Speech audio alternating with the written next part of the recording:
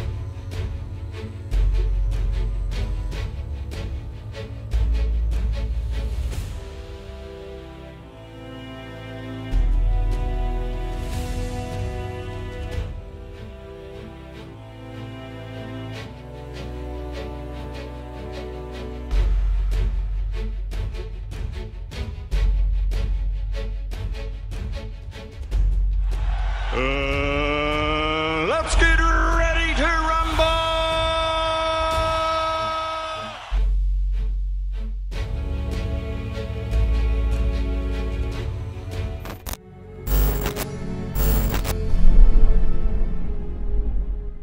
لحظة، ليه مستعجل؟ بعدي عن دربي أحلى ما أفجر حالي فيكي. ليه مستعجل؟ بدي أفجر حالي بمبنى الشياطين. أنت مين؟ أنا حورية. حورية؟ إيه؟ عندك شك؟ بس ليش أنت هون؟ مفروض تكوني ناطرتيني بالجنة. من كتر محبتي لإلكن وجعتولي قلبي. رفقاتك اللي سبقوك كتير عم بيعانوا. تصور في واحد وصل لفوق مقطشين ايديه اثنيناتهم. هيدا كيف بده يفك بنطلونه؟ ايه قلي كيف؟ عجب؟ شو عم بمزح معك؟ فقررنا نحن الحوريات ننزل لهون واستأجرنا شقة لقدام شوي، وجيت أنا نطرتك لأنه منعرف مين بده يفجر حاله وين قبل التفجير. شو بدك مني أعمل؟ شيل عنك هز النار ومشي معي لقدام شوي. كل الحوريات ناطرينك. بنعمل جلسة مساج، وبعدين بنعمل جلسة أكل ثمار البحر، وبعدين بيجي السيد تمام وبيلقطك يا هبيلي. زبط الكمين. كمين؟ يعني إني أنت منك حورية؟ حورية يا حوري أندبوري، هيدي بالأمن معنا. ميرسي زازا. ليكي روحي على الهدف رقم 2. في معلومات عن واحد انتحاري هبيلي مثل الأخ يمكن يهاجمه. بيزو زازا. باي. ماشي قدامي يا حبيبي، ماشي قدامي. قلت لي بدك مساج. كيف هالمساج؟ منيح المساج. وهنا مساج عطيز يا هبيلي.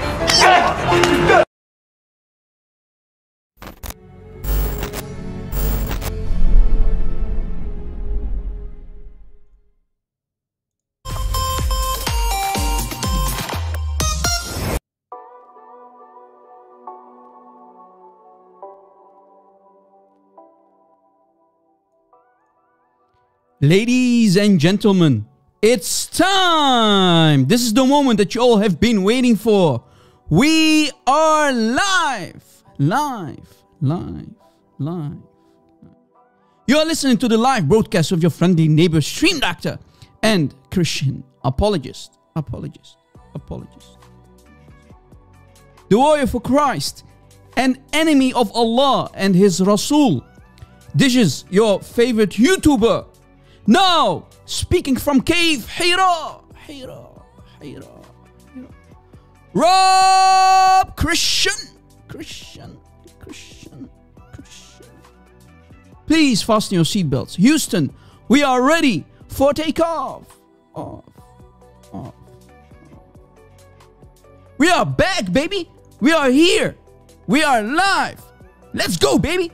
Welcome, everybody. What's up? Hey, Rob, you're overdoing it, man. Take it easy on the echoes, man. You're finished, Rob. Hello, guys. Welcome. God bless you. Yeah, speaking from Cave. Hira. Let's go, baby. Hello, guys. I hope everybody's doing okay. You're whole. You're safe and healthy. You and your loved ones. I hope you enjoyed the intro. A lot of people really laughing about it. But hey, that's what the Muslims believe. When they go to Jannah, they will get a lot of huris, brother. Allah will recycle them, especially for you, brother. Certainly, Allah's Jannah is not a whorehouse. It's not a red light district, right? And Allah will certainly not enjoy the orgies that his jihadi boys will have in the Jannah of Allah. Everybody is going to be naked. It's not filthy. Look at Muhammad's filth and idolatry. That's the topic of today, right? So yeah, I mean, I'm sure after watching that small short intro video, you're now convinced by now to take your shahada, not your shahata, because shahata in Arabic means slipper. I mean, yeah, your shahada, brother. You take your shahada and you bear witness that there's Allah and there's something called Jannah, who they call a whorehouse. I mean, you must be convinced by now that Islam is the truth. Surely Islam is not the cult of Satan that Satan created. I mean, Allah in disguise for the jihadi boys to fight for him, to convince them, hey, if you die fi sabil Allah and his Rasul, you will go to Jannah, brother, and you will get really big-breasted women, and Allah will recycle them every time you deflower them. So Allah in his Jannah has a recycle business. Allah is doing business, man. Allah is a nice little pimp, and he has a nice recycling business. Every time a jihadi in Jannah, a mujahid, brother, he deflowers a huri, Allah will recycle the huris, and he will take women, Christian women and Jewish women from hellfire, brother, and he will recycle them. He will give them big boobs, brother, and they are for the jihadis, man.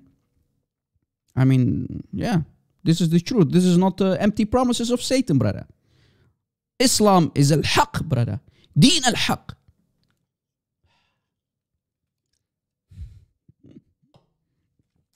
Hello, guys. Let me say hi to everybody. Admins, keep our admins in your prayers, guys. Tony King, Dragon Daenerys. Hey, Tony, what's up, man? I made you an admin again. You keep losing your account. Well, it seems that you're doing something great. Imagine if you don't get deleted as a Christian.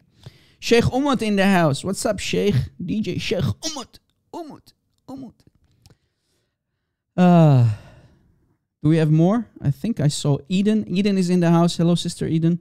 I think I saw also Phil Herrera, or maybe he will join later. I'm sure he will.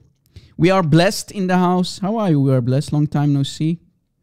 God bless you and your loved ones. Keep all the admins in your prayers, guys. Hello, Caleb Alvarez, son of John.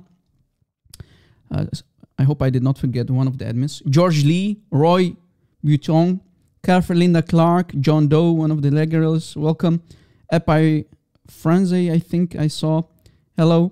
Babylon 13, John Wick, Zach Black, I think also a regular. I've seen his name before. Swai Sev, welcome you too. I think I saw you too a couple of times. Dyson, also a regular.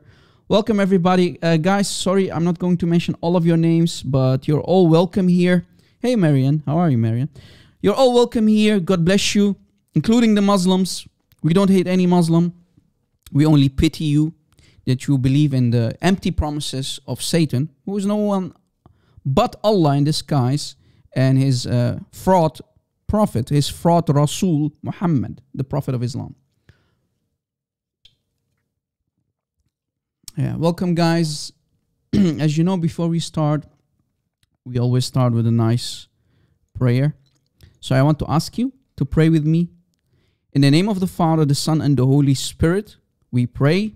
باسم الآب والابن والروح القدس نحن نصلي. We pray. My God, oh my Lord Jesus Christ, thank you for allowing us to do another live stream. Please bless our audience, all the admins here, our supporters on Patreon and subscribers.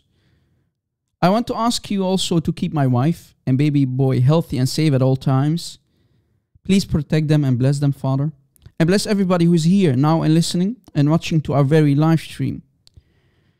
Please bless everybody here, or their loved ones and families. Please also protect us and keep all of us healthy and safe, especially the ones who are risking their lives in doing ministry, trying to preach the truth and expose falsehood. Lord Christ, I pray to you and ask you to shine your holy light on all of us, including the Muslimin who might be in need and are seeking for the truth. Please, Lord, we don't hate them. We actually love them. This is why we are doing this. We want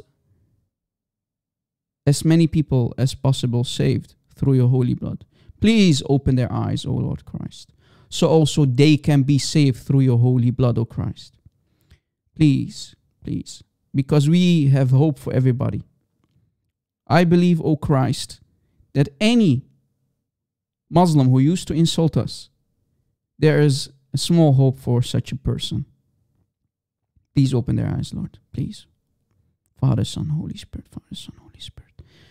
Christ, fill me with your Holy Spirit and loosen my tongue today and guide me so I can speak the truth, nothing but the truth, without any error or any shame, because we are not ashamed about you. You claim to be al-haq, O Christ. You claim to be the truth. You are not ashamed to talk about you and preach about you, O Christ. Lord, give us wisdom and courage to do whatever needs to be done. In your holy name, O Christ, we pray. Amen. Amen. Welcome, everybody. We are live. Speaking from Cave Hira. We are live from Cave Hira with your favorite YouTuber, Rob Christian. Welcome, everybody. God bless you. Nice to see you. Welcome on board to the new people who just joined. Maybe you have never seen our live shows before. Welcome anyway. Even if you're a Muslim, we don't hate you, as you are commanded to hate us, because everything Allah hates, you must hate too, right, Ya Muslimin? Truly, Islam is not a religion of hate. I mean, it's not a religion of filth. It's not a religion of big boobs and eternal penises and the Jannah of Allah. No, brother. What are you talking about, Rob? Anyway, now let's see. Let me try to switch screens and let us start. All right. Today's topic: Muhammad's filth and idolatry. Muhammad's filth and idolatry. Rob, why are you using such a thumbnail, man? Get out of here, Rob. You're finished, Rob. Are you scared of a thumbnail, guys? Come on. We are all grown-ups, right? If you're not a grown-up, please, this is an 18-plus show today, okay? So we're going to take a what? When you do a deep dive, I'm a scuba diver. when you do a deep dive, I'm a scuba diver. things get very, very awkward and difficult. When you do a deep Yeah, guys, things are going to be very awkward after taking a deep dive in the Islamic scriptures, Islamic sources. So watch out, guys. 18 plus today, okay? You're warned, so don't blame me, okay? Let us start, actually, guys. Muhammad's filth and idolatry. When we ask the Muslims, why do you pray towards the Kaaba? Why do you pray towards the Kaaba? They will say, well, it's the house of Allah, brother. It's the house of our God, brother. We should pray, fall on our faces and pray towards the Kaaba. But wait, are you saying that the Kaaba, inside the Kaaba, Allah lives there, since you are saying it's his house? No, brother, no. Haram, brother. Akhi, haram, brother. Allah does not live in his house. Okay, why are you bowing towards an empty black box then? Why? Brother, what happened? I want an answer. No answer, brother. Well, brother, let me switch it up as a Muhammadan. Well, the Jews used to bow down towards the temple. But wait, ya Muhammadan. Wait, ya Muslimin. Ya Sala'ima. Wait. Ya Salami, wait. To where do you want to go? When Jews used to bow down towards the temple of Solomon, right? The temple of Solomon. We, according to the Bible, we Christians and Jews, we believe that God himself physically used to be inside the temple. He used to dwell in the tabernacle. So that argument of yours, always attacking the Jews, what else is new? Changing the topic and go after the Jews, but what else is new? Right? So are you saying that Allah is inside the Kaaba? No, brother. But then why are you bringing up the Jews and why the Jews are bowing towards the temple? Oh, they used to bow down towards the temple. They bow down to the Lord who used to dwell in a tabernacle inside the temple. So that argument won't work, ya Muslimin. Nice try though. Nice try. Guys, I hope you took notes. Whenever they bring this up, when you ask them, why do you bow towards a black box? This is a black box. Nothing more, nothing less. Empty. Well, so why are you bowing down towards it? No answer, brother. No answer, brother. I mean, it's empty, so why would you do it? No answer. So the only conclusion we can take is that they are actually worshipping. They are worshipping the black box and the black stones. Couple of pebbles, couple of small tiny stones. They do worship it, but they are in denial, and we all know better, right? We all know better. So Muslims are nothing but pagans, but they are in denial. Even the word tawheed that they love to brag about, it's oneness, brother. No, it does not mean oneness. Tawheed means unification. In Arabic, if you're an Arabic speaker, you should know what the meaning is of ana awahid. Here, ana, let me type it out. Ana awahid in Arabic, that's the verb of tawheed, noun. Ana awahid means I unify. You unify what then? Tawheed means unification. What are you unifying? Are you saying you are unifying Allah?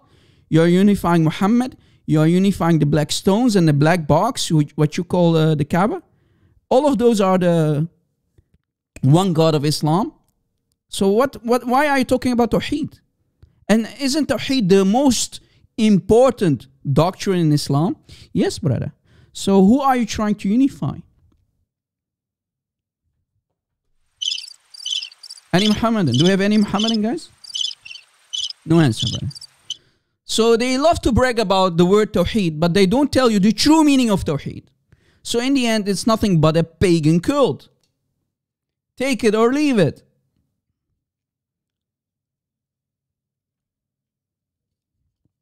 Do we have any Muhammadan, guys? Do we have any guests? So that we can open Skype. Admins, please pay attention to the live chat. My live chat is in your hands. Keep the admins in your praise, guys. If there's a Muhammadan who would dare to call us live on air, please highlight my name. Tell me about it, all right? Good. Guys, make sure to invite and share the link to this show all over social media, guys. I hope we can get more numbers and our shows and videos will reach many and many Muslims. All right. So, are you saying, Rob, that Islam is nothing but a pagan cult? Yes. Muhammad, he wanted to show off. He said, let me try to destroy all the idols. Remember, the black box of Allah used to have at least 360 idols like these. Right? For everything, they had an idol. An idol for fertility, like the black stones. An idol for this, an idol for that, an idol for that, for cursing, or whatever. All kind of idols you had, all kind of statues, right? All kind of statues. Muhammad, when he went to Mecca with his army of thugs, when they conquered Mecca, he destroyed the idols of the Quraysh, right? The Quraysh, his own tribe, his own family, right? And they say, there is no compulsion in religion. Chapter 2, ayah 256. Brother, there is no compulsion in religion. There is no hate towards any Christian, any Jew, any pagan. No, brother, no. You are allowed to practice your own religion. Well, why did Muhammad then destroy the idols of Mecca? Brother, why did Muhammad destroy the idols of Mecca if there is no compulsion in religion? Oh, brother, it's an abrogated verse. So Allah changed his mind. Yes, brother, Allah can change his mind in Islam. Okay, thank you very much. That means Allah is nothing but a Muhammad. Muhammad and Allah are the same, and Islam is nothing but a pagan cult. Yes, brother. All right. To talk more about the topic of adultery, when Muhammad was in the early beginnings, all right, as a so-called prophet, when he became a prophet, he received 3 chapters already, right? For example, the very first chapter where Jibril starts to squeeze him in Cave Hira, squeezing him like a grape, right? After 3 chapters, we get chapter 74. Remember, the Quran as we have it today is not in chronological order. So chapter 74, ayah 5, that you see here, is the 4th chapter. The 4th chapter. Chapter 74 is the 4th chapter chronological order, right? All right? So, Allah needs to remind Muhammad, the pagan idol worshipper, Muhammad himself. Allah says in the Quran to Muhammad, stop worshipping idols, ya Muhammad. وَالرُّجْسَ فَهْجُرْ. You're lying, Rob. No, I'm not lying. Here is the Quran. If we go to Surah Al-Muddathir, again, which is the 4th chapter, chronological order, Muhammad already received 1, 2, 3 chapters, and this is the 4th. So in the 4th chapter, Allah needs to remind Muhammad to stop worshipping idols here. Oh, the cloaked one, meaning Muhammad. Ya ayyuhal muddathir. Allah is saying to Muhammad, oh, the cloaked one, oh Muhammad, brother. This is Allah talking to Muhammad, right? Qum fa'anzir. Rise up and warn. وَرَبَّكَ فَكَبِّرْ. And proclaim, say takbir, brother. Say takbir. Right? And keep your clothes clean, brother. Tell Aisha, tell your baby bride Aisha, brother, that you split in half. Tell her to scratch off the semen of your clothes. وَثِيَابَكَ فَطَهَّرْ. Brother, you don't know Arabic, brother. Oh, yeah, okay. So tell Aisha to scratch off with her fingernails the semen of your clothes. Let her clean your clothes. And stay away, Allah is saying to Muhammad, and stay away from idols. So here is the $1 million question. Why Allah in chapter 74, which is the 4th chapter in ayah 5, why Allah still needs to remind Muhammad, Ya Muhammad, you evil son of Satan, you idol worshipper Muhammad, why are you still worshipping idols? Stay away from idols. Right? Did we lie? No. Do you see how Allah needs to remind the pagan Muhammad still? I mean, he's already a prophet. He already received 3 different chapters. I demand an answer, ya Muslimin. Why Allah, after Muhammad receiving 3 different chapters, why Allah needs to remind Muhammad, stop worshipping idols, ya Muhammad? And Muslims love to tell you, Muhammad never committed shirk, brother. Muhammad never committed idolatry. Yeah, right. Muhammad was an idol worshipper before Islam and still being, after becoming a Muslim, after receiving Quran, he's still worshipping idols. Oh boy. Oh boy. Why, oh why is Muhammad worshipping idols? Why is he still a pagan? Don't you Muslims always brag about? Islam is oneness, brother. Islam is all about oneness. What oneness? Your prophet, your own prophet. The best example, the pattern of conduct that you follow, the best example of mankind is worshipping idols after becoming a prophet and receiving Quran. Wow. Where are the Muslims who claim that Muhammad was never a pagan? Wow. You see, this is Quran. Is this da'if? Maybe the ayah is da'if, guys. Allahu A'lam. Maybe the ayah is da'if. Should we remove this ayah from the Quran and stay away from idols? Brother Rob Christian, brother, It's a false translation, brother. Are you sure? Guys, false translation. Chapter 74, ayah 5. This is At-Tabari Tafsir. Tafsir At-Tabari in Arabic. Sorry guys, I don't have the English translation. Tafsir Al-Tabari. Tafsir At-Tabari. For the same chapter, same ayah. Okay? Tafsir At-Tabari, chapter 74, Surah Al-Muddathir, ayah 5. If we scroll down, all the way down, on page 4, let me give you the link, guys, by the way. Let me give you the link. You can use Google Translate for... here, look what it says.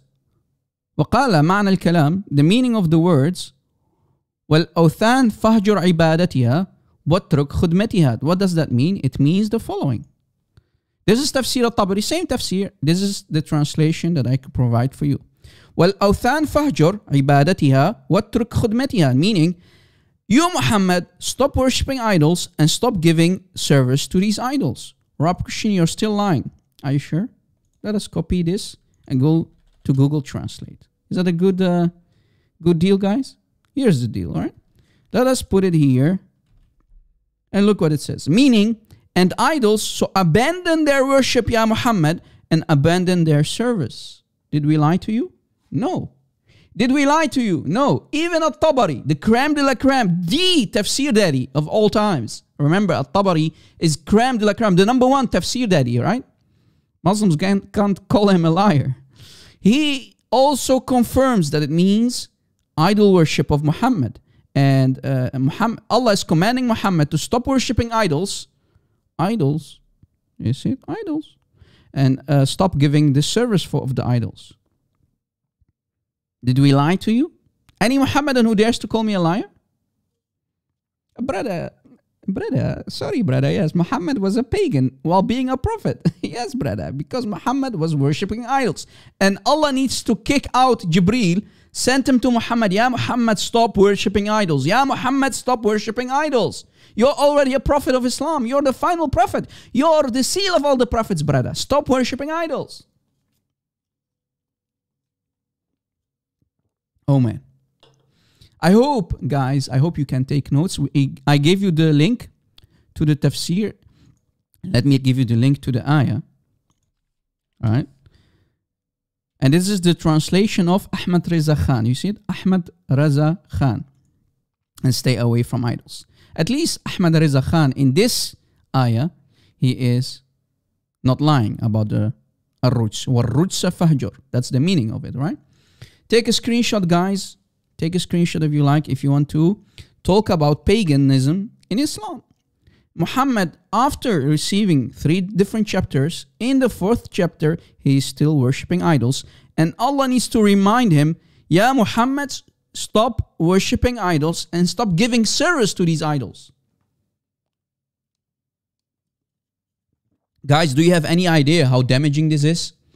Do you have any idea how chapter 74, ayah 5, how it destroys Muhammad's credibilities as the so-called prophet of oneness, of Tawheed? They claim that Tawheed means oneness, which is not. Totally not. Do you have any idea how damaging this is, guys? This very ayah. So I don't understand why Christians don't talk about this more often.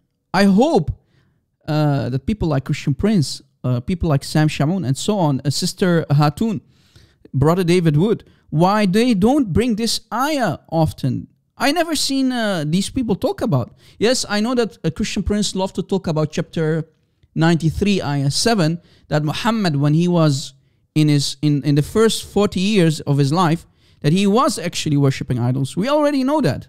Muhammad was a pagan from the start. His Quraysh tribe were pagans. So what can you expect? But what about this very ayah? This is such a damaging ayah, guys. You have no idea. This destroys Islam. They can't say this is da'if. This is Quran. Guys, please take notes and at least take a selfie or a screenshot, whatever you want to call it. This ayah destroys Islam and Muhammad. It's Quran, right? And if that's not enough, here is Musnad Abi Hanifa, which makes it even more worse and confirms that Muhammad was a worshipper of idols. Even while he was a prophet. Look. We find this hadith in Musnad Abi Hanifa on his book, in Musnad Abi Hanifa in the Arabic book on page 589. This is the Arabic, right? And this is my translation, page 589. Kitab al-Libas wa Zina, right? On page 589, we can read that there was a curtain wall in the house of Rasulullah, right? In the house of Rasulullah, a curtain wall, which there was in statues. What are statues, what are idols doing in the house of Muhammad, ya Muslimin? You always claim that Muhammad never worshipped idols. He was not a pagan, even before Islam and after Islam. So what are idols, what are statues doing in the house of the Rasul of Allah? Isn't that shirk? Isn't that idolatry? So look what the reason is of Jibril staying away for a while. So Jibril stayed away for a while. Why? Then he came to him. That makes sense. Why would you stay for a while away and still come after, to the house of Muhammad anyway? Doesn't make sense. But anyway, this is Islam. Messed up. So Muhammad said to Jibril, look guys, what made you, Jibril, stay away from me? Why didn't you visit me, O Jibril? Jibril said, we do not enter a house where dogs and statues are in. So Jibril forced Muhammad to cut off the heads of these statues inside the house of Muhammad. Right? وَقْطَعْ رُؤُوسَ التَّمَاثِيل in the Arabic. وَقْطَعْ رُؤُوسَ التَّمَاثِيل. Cut off their heads. Decapitate the heads of these statues. Jibril is forcing Muhammad to do so. Else I'm not going to visit you anymore. Else I'm not going to come and bring you Quran. Ya Muhammad, Jibril is saying. So Jibril is afraid of tiny chihuahuas, brother, and idols inside the house of Muhammad. Guys, there's a sugar-coated version. I like to call it a sugar-coated version on sunnah.com of this hadith. You have many versions for this hadith, but this is the most damaging one that you won't find translated. So I had to translate it for you. If you go to sunnah.com, you will only see hadith talking about the dogs. And you Christians, guys, listen carefully, please. I love you, but let me help me to help you. You love to bring up, yeah, Jibril is, you love to laugh about Jibril, the scary Jibril, yeah, scared Jibril. He is scared of dogs. But my friends, there are many other books that are sunnah. And this hadith is not da'if, it's sahih. Right? This hadith is sahih. This is Musnad Abi Hanifa. Guys, do you have any idea who Musnad Abi Hanifa is? He is of the Hanafi. He's the one of the founders of the 4 schools, which is the Hanafi school of thought, right?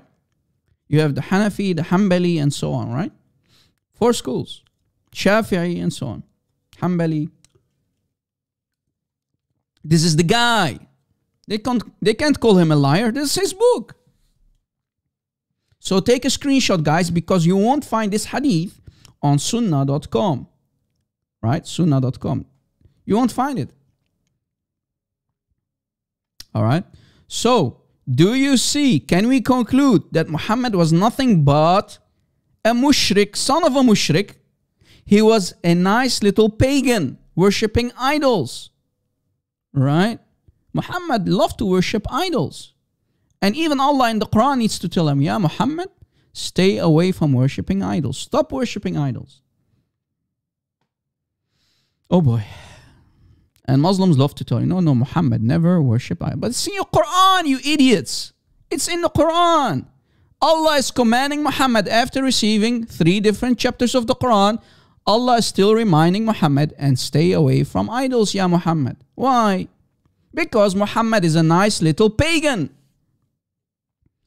Musnad Abi Hanifa, my friends. Musnad Abi Hanifa, in his book called Musnad Abi Hanifa, right? This is Abu Hanifa in his book called Musnad Abi Hanifa, page 589. Take a screenshot. Here, 589. We even have the chapter, right? The book of the clothing and how you, make yourself, let's say, pretty or, dress up or whatever you want to call it, right? You see? Now, if this is not enough, let us go to the second topic. Are you ready, guys? I hope I'm not putting you asleep. What about lice?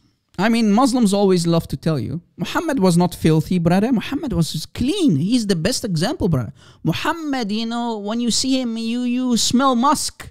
You smell of the best smell, brother. Muhammad was very clean, brother. But are you sure? Are you sure? Muhammad was not as clean as you think. And remember, it's all over the Sunnah. Look, narrated Anas bin Malik. This is Sahih al-Bukhari, hadith number 2788. Let me give you the link, guys. Look, narrated Anas bin Malik. Anas bin Malik.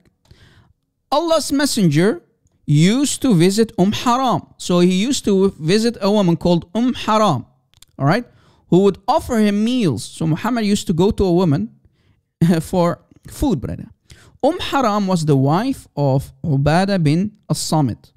Allah's messenger once visited her and she provided him with food and started looking for Haram. Guys, Haram was investigating the head of Rasulullah, brother, for lice. Brother, when you get lice in your head, right? A louse or lice in your head, isn't that basically, can we conclude that Muhammad was a filthy, dirty man? He did not wash himself enough. If you're a filthy man, you're constantly covered in sweat. You don't bath enough. You don't clean yourself enough. Product of that, right? The reaction of that is that you're going, sooner or later, you're going to get lice in your hair, in your head. Maybe also in your private area, right? If you know what I mean. Or everywhere where you have hair on your body. Yeah, Muslimin, stop lying to us that your prophet was the cleanest. I mean, if you find an Arabic dictionary and you look for the name of Muhammad, you will find the synonym for the name of Muhammad is cleanness. Pure. Muhammad was pure, brother. But he did have lice in his hair. Muhammad had lice in his hair. I mean, yeah, Muhammad was clearly not filthy, right? Wow. If this is not enough, it's everywhere. We can find all over the Sunnah that Zainab used to investigate the head of Muhammad for lice. We have many. Salama, a lot of women used to look. Zainab was picking lice from the head of the Prophet. Let me give you this article that I found, guys, on the internet. All right? It's a really lengthy article. Someone did some investigation and he collected all the information about the lice in the head of Muhammad. Zainab was looking. Salama was looking. Haram was looking. Look, this is Sunan Abi Dawood. The other one was Sahih al-Bukhari. All right. Let me give you the link again. Bookmark it, save it, guys, whatever you want to do. So Muhammad had, here, Salama was picking lice from the head of the Prophet. Look how many women, different women. Every time Muhammad was here, the same here. Remember? The aunt of Anas and Haram were picking the lice from the head of the Prophet. Muhammad was really filthy, disgusting, man. So, why Allah did not send Jibreel to protect Muhammad from the lice in his head? And they love to lie to you. How many Muslims know about this, guys? How many Muslims know that Muhammad had lice in his hair? Someone is saying poor lice to be infested by Muhammad. That's a good one. I didn't think about that one. That's a good one, man. Do we have any Muhammadan guys? We have at least 2 dislikes. That's a good one. You're killing me, man.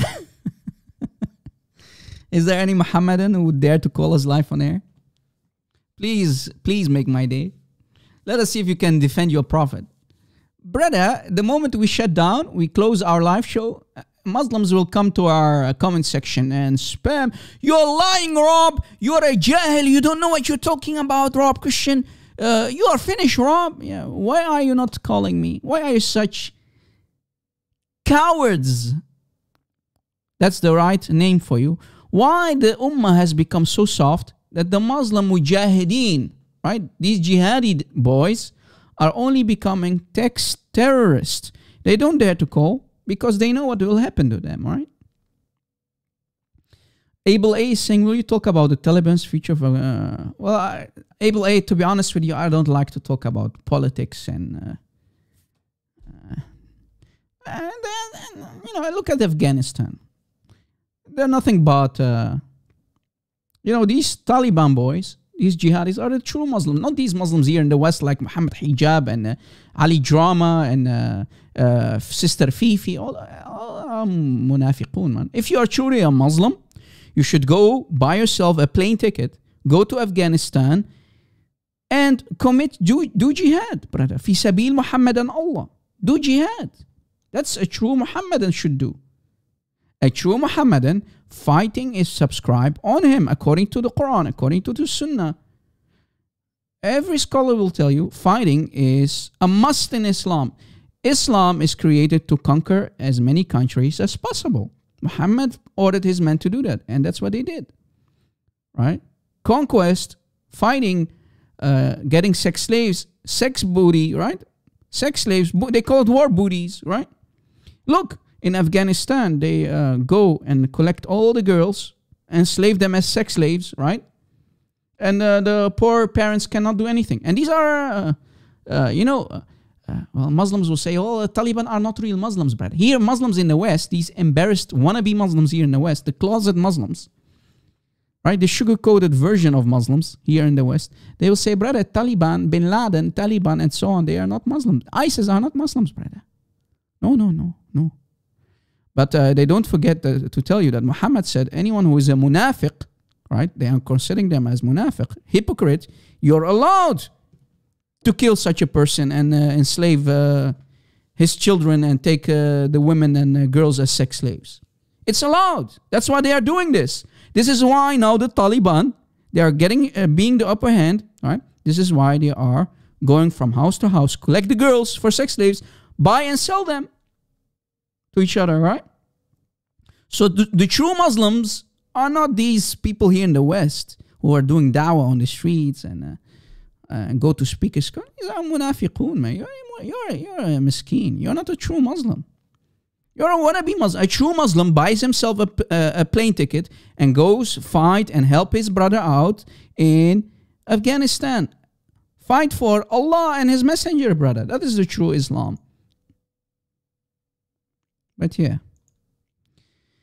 this is Islam, guys. What can we do? Someone wants to debate me? Who's that? Let me open Skype. Guys, again, no Christians, only Muslims. Oh, what did I do? Let me open Skype. We have a Muhammadan?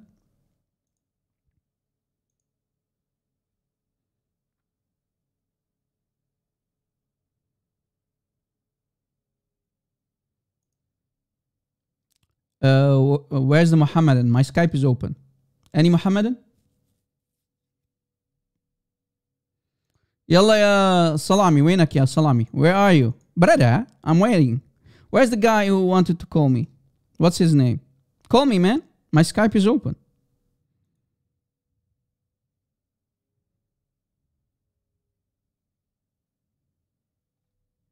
Is this Muhammadan? Let's see. Maybe we can call him back. Let's see. Who is this guy? I hope he's a Muslim.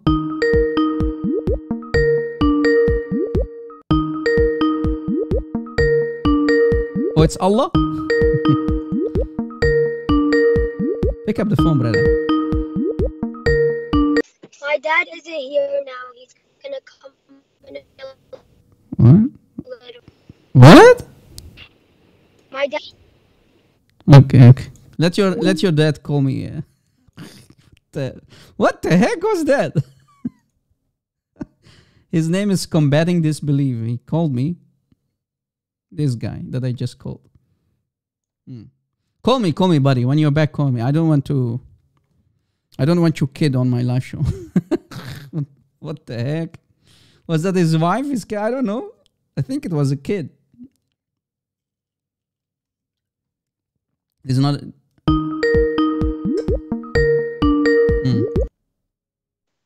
Yes, hello? Hello? Hello?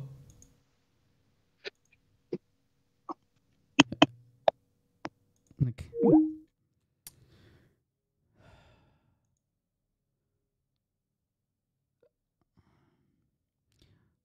Why would a guy call himself a Syrian man call me? What's wrong with you? You want me to block you guys?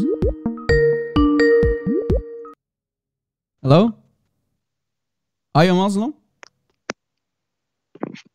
Yes, that's daddy. Ultimate donkey, yeah, ultimate donkey. I knew it. I knew it.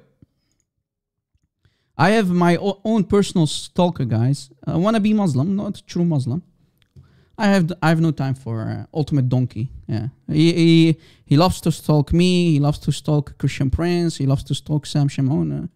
We're tired of this kid. You know, sometimes it's enough to spank the same guy over and over. I had many debates with him, and he's a Rashad Khalifa boy. His master, he was killed in the 90s. Yeah, Sunni Muslims killed his master, and this guy, he has even a different version of the Quran. His Quran in chapter 9, ayah 128, 129 is removed. So he's not even a real Muslim. If this guy goes to Mecca or Medina, they will kill him. They will butcher him. What about the Taliban if he goes to Afghanistan? Brother, look at my false version of the Quran, brother. 2 ayahs are at least missing to make the miracle number 19 work. Miracle number 19, brother. If you don't remove the last 2 ayahs of chapter 9, Surah At-Tawbah, the miracle 19 won't work, brother. So that's why they killed Rashad Khalifa? Yes, brother. One of the reasons. And he believes, yeah, he can't live without me. You know, we are living rent-free in their minds. So what do you expect? Of course they're going to stalk us day and night. Now, guys, about the lies of Muhammad. Look, I think in the last part of the article that I gave you, let me give you the article once more. Just a second. Let me give you the link. Look what it says. Some people concluded that the death of Muhammad... Guys, focus again. Please, focus. Forget about the ultimate donkey and these silly kids. Some people concluded that the death of Muhammad, the Prophet of Islam, was the result of typhus fever in addition to the impact of the poison that was in the shoulder of the sheep he ate at Khaybar. Remember when Muhammad conquered Khaybar? You know the story, right? A Jewish woman prepared food. Muhammad, he's very smart, brother. The Prophet of Islam, brother, he's a genius. He did not think, hey, if this Jewish woman, I just killed her husband, I killed her father, I killed her brothers, I killed her uncles. I mean, Muhammad is a genius. He did not know that she is going to poison him, put poison in the food. And remember when Bishr, one of the Sahaba, when Bishr ate from the food, he fell immediately down and he died. Because he ate a lot of amount of the poisonous food. Muhammad only ate a small part, right? And later they had to even drag Muhammad with his feet every time on the floor because, you know, the effect, it took some time for the effect of the poison to kill him, right? Because he did not eat enough like Bishr did. Bishr is one of the Sahaba who died after eating a large amount of the poisonous food in Khaybar. So, according to the hadith, right? According to the hadith, Muhammad said in Sahih al-Bukhari, you see, Sahih al-Bukhari, hadith number 4428, narrated Aisha, the Prophet in his ailment in which he died used to say, oh Aisha, oh my baby bride Aisha, Habibi Aisha, I still feel the pain caused by the food, the poisoned food I ate at Khaybar. And at this time, I feel as if my aorta is being cut from the poison. Guys, there is nothing called as if in the Arabic. Because the Arabic says, وَجَدْتُ أَنْقَطَعَ أَبْهَرِي مِنْ ذَلِكَ السَّمْ. There is nothing called as if. So Muhammad is saying, I found that my aorta is being cut from the poison. So they added as if to sugarcoat the lie, right? To lie, to sugarcoat, as if, brother. Muhammad is saying as if. No, it doesn't say as if. I feel my aorta is being cut from the poison. That's what Muhammad is saying, right? وجدت انقطع أبهري من ذلك السم. This is Sahih al-Bukhari, hadith number 4428. Right? 4428. Let me give you the link. All right? So that's what it's referring you to. And look what Muhammad said when he is on deathbed. On his deathbed, Muhammad said, some of us, now guys, Muhammad is going to lie about the true prophets because he claims to be a prophet. So he needs to lie because he's a fraud. Some of us, prophets like Musa, prophets like Isa, prophets like, the prophets, are afflicted with the lice. Lice? Yes, lice, brother. Until they kill them. So according to Muhammad, a lot of prophets, even Muhammad, has lice in their hair, and we can find it in Musnad Ahmad, in the Arabic book, Musnad Ahmad, hadith number 11,383. Sahih. Muhammad, according to the Prophet of Islam, the prophets are afflicted with lice until they kill him. Because there could be a reason that someone approached Muhammad and said, Muhammad, you claim to be the final prophet. You claim to be the best of creation. You claim to be the best example. Why do you have lice in your hair? Brother, my answer for that is, some of us, the prophets, are afflicted with lice until they kill them. So he's basically saying, you know, we prophets have a really harsh life. We are really disgusting. We are dirty. So Muhammad is claiming that a prophet like Moses had lice in his hair. You filthy liar. You fraud. Show me from the Bible, show me from the Hebrew Bible, where we can find that Moses or Abraham, any prophet had lice in his hair. Can you show me one verse? Here's the challenge, Ya Muhammadans, Ya Muslimin. Show me from the Bible where we can find that any prophet in the Hebrew Bible had lice in his hair. Show me one verse.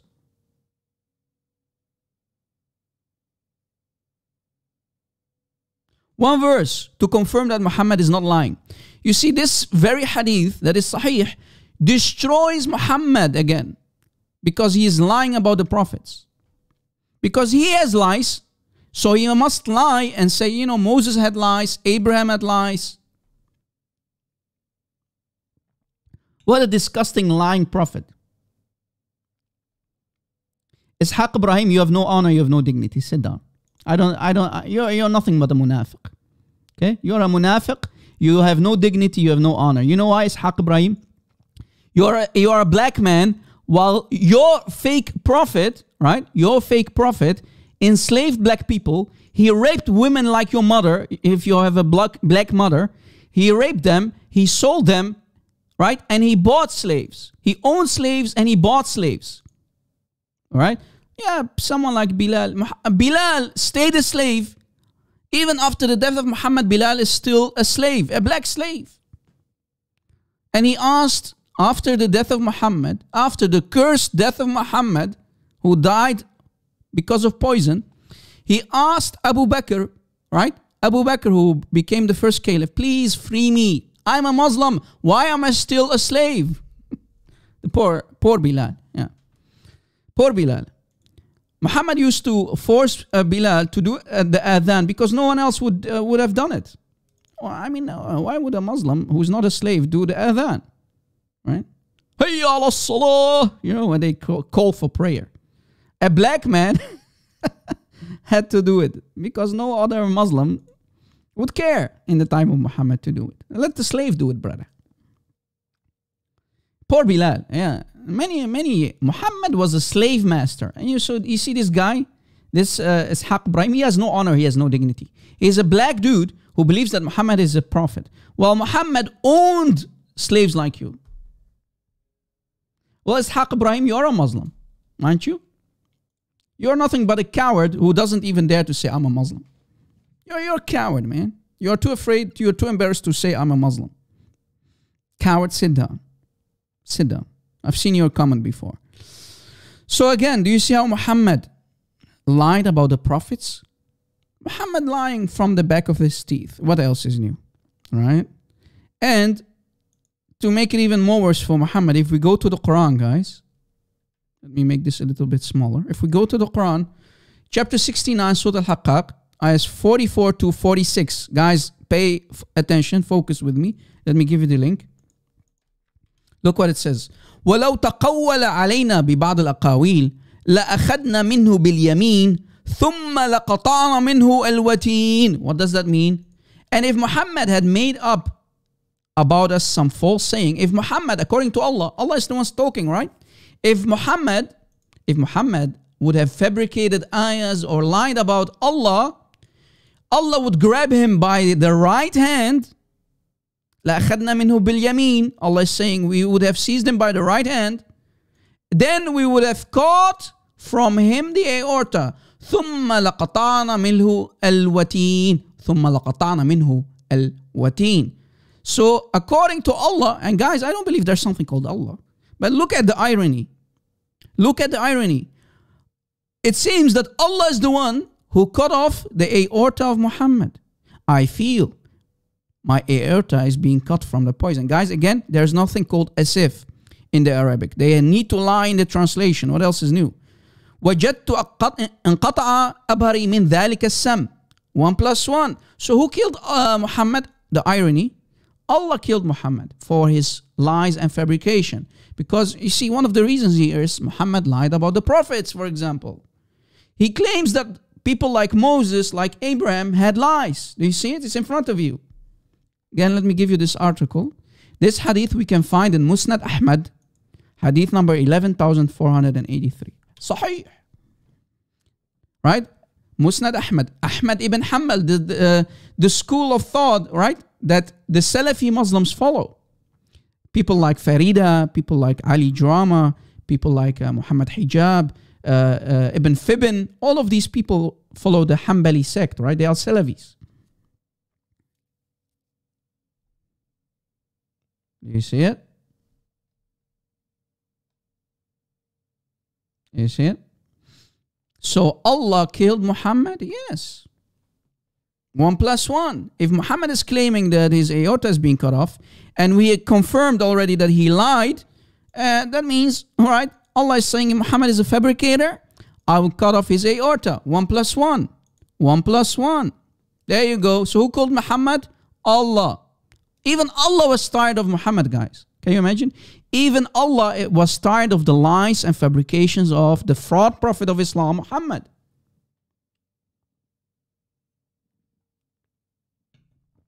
Oh boy. Let us continue with the filth of Islam. I know, guys, I know you like this topic. The written prophet of Islam. Any Muhammadan? Any Muhammadan? Any Muhammadan who's watching, why did naked people ride Rasulullah sallallahu alayhi wasallam? Allah is praying on him. Al-Rasul al-Markub. Guys, that means the written prophet in Arabic. Al-Rasul al-Markub. Irkab ya mahbub. Rasulullah eyes yatub, brother. Keep riding Muhammad because Muhammad wants, what's the right word for yatub? He wants to repent. Yeah, repent. Irkab ya mahbub. Irkab eyes. Muhammad eyes yatub. Any Muhammadan? My Skype is open, man.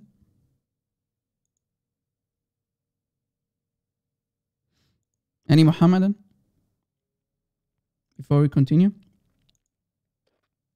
Yeah, so again, the final question is, one of the million-dollar questions in Islam is, why did naked people ride Rasulullah? Naked people riding Rasulullah until sunrise? No way. Yes way. Let me give you the article, guys, because this hadith that we are going to read for you, this is the only translation that I found on the internet. So bookmark it, save it. Because Muslims won't dare to translate such hadiths about their Rasul. The hadiths that are too embarrassing, you won't find it translated. right? In Musnad Ahmad, we find the following hadith. And of course, it's very, very sahih, brother. It's not da'if, it's sahih. And I'm going to prove it. In Musnad Ahmad, for example, there are many books. We find the following hadith. Reported by such and such, from Abdullah ibn Mas'ud. Now guys, who is Abdullah ibn Mas'ud? For the people who are listening, if you have paying attention to our many live shows and videos, can you tell me who Abdullah ibn Mas'ud is? Anyone in the live chat? Can you tell me who Abdullah ibn Mas'ud is?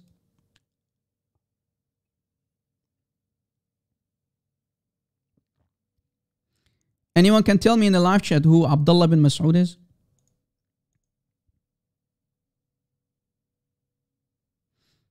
He is one of the guys who used to write Quran. And not only that, he was the number one guy to go to, according to Muhammad. Remember, Muhammad said, go to 4 people. One of them was Abdullah ibn Mas'ud. He started with him. Another guy was Ubay ibn Ka'b. If you want to learn the Quran, go to 4. Right? I mentioned 2 of them. You can find that hadith on Sahih al-Bukhari. Right? Muhammad said, go to 4. So he was a Quran writer and he knew the Quran inside out.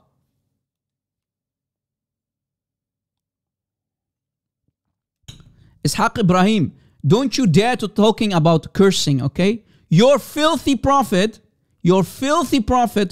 taught you to curse Christians every day, at least 17 times. Look.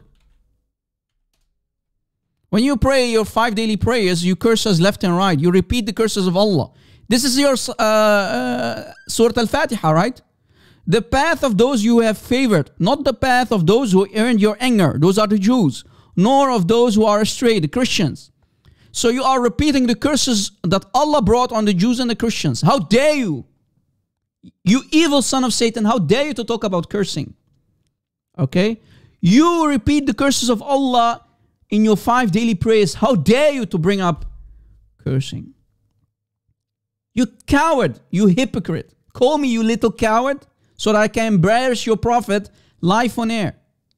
Would you dare to call me, or are you going to cry in my live chat? You filthy son of Satan. But I know, guys, I think it's Ultimate Shirk. If I'm not mistaken. He has many nicknames. I think it's Ultimate Shirk. He has many nicknames, guys. I think it's him. But what else is new? I have my own personal stalkers everywhere. So don't even dare to bring up cursing, okay? So guys, Abdullah ibn Mas'ud, let us go back. Abdullah ibn Mas'ud is one of the 4 that Muhammad told you to go to as a Muslim regarding the recitation of the Quran.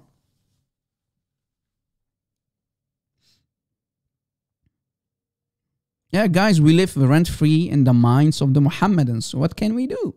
So of course they need to stalk us, and because, you know, they think about me every night and every morning, right? We are living rent-free in their minds. Right, yeah, Muhammadans? Keep crying in my chat, keep crying in my comment section. You are nothing but my personal dhimmi. Deal with it. Look what he said. Look what Abdullah ibn Mas'ud said. Guys, let us focus. Rasulullah sallallahu alayhi wasallam wanted me to join him, so we went on our way until we came to a place called Kaza wa Kaza, meaning to a such and such place. The words kaza and kaza mean such and such, right? Kaza wa kaza. Meaning, he refused to mention the name of the place. Yeah, so the place is unknown. So Muhammad planned for that, I should stay a little behind. So Muhammad ordered Abdullah ibn Mas'ud, guys, to stay behind and keep a distance from that place that Muhammad was about to enter. Keep a distance, oh Abdullah ibn Mas'ud. Muhammad is saying, stay away, brother. Don't come any closer. As if I did not, I will be killed. So if I won't listen to Muhammad and I will continue walking to that place that Muhammad was going to, I will die. Abdullah ibn Mas'ud is confirming. Right? That's what he's saying. And that's exactly what I did. So Abdullah ibn Mas'ud, one of the Sahabis of Muhammad, he stayed behind. One of the companions stayed behind. Then Rasulullah, Muhammad, went ahead and had a small distance, and he, Muhammad, mentioned that. Now here comes the Jews, guys. Here comes the meat. Are you ready? I hope you are ready. There are a group of people. And then Afan confirmed the following description of those people. The Zut. If we go to the Arabic, those people are called what? The Zut. Zut means black, Indian-looking people, right? Basically. They are black people, but they are not really looking like black people from India. More like, from Africa. More like Indian black kind of people. Right? Those are called the Zut.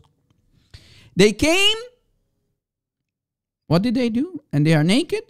They are naked. And you cannot see their genitals, but they are naked, brother. Naked people came. And then what did they do according to Abdullah? Abdullah said, they came and kept riding Rasulullah sallallahu alayhi wasallam, and Muhammad kept reading over them the Quran. What? اركب يا محبوب. اركب. Rasulullah eyes YouTube. Brother, keep riding, brother. Keep riding Rasulullah all night long.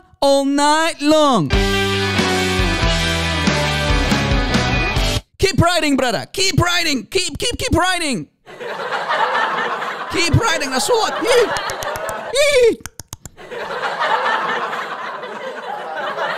Now here is the $1 million question, ya Muslimin. Why are naked people riding your Rasulullah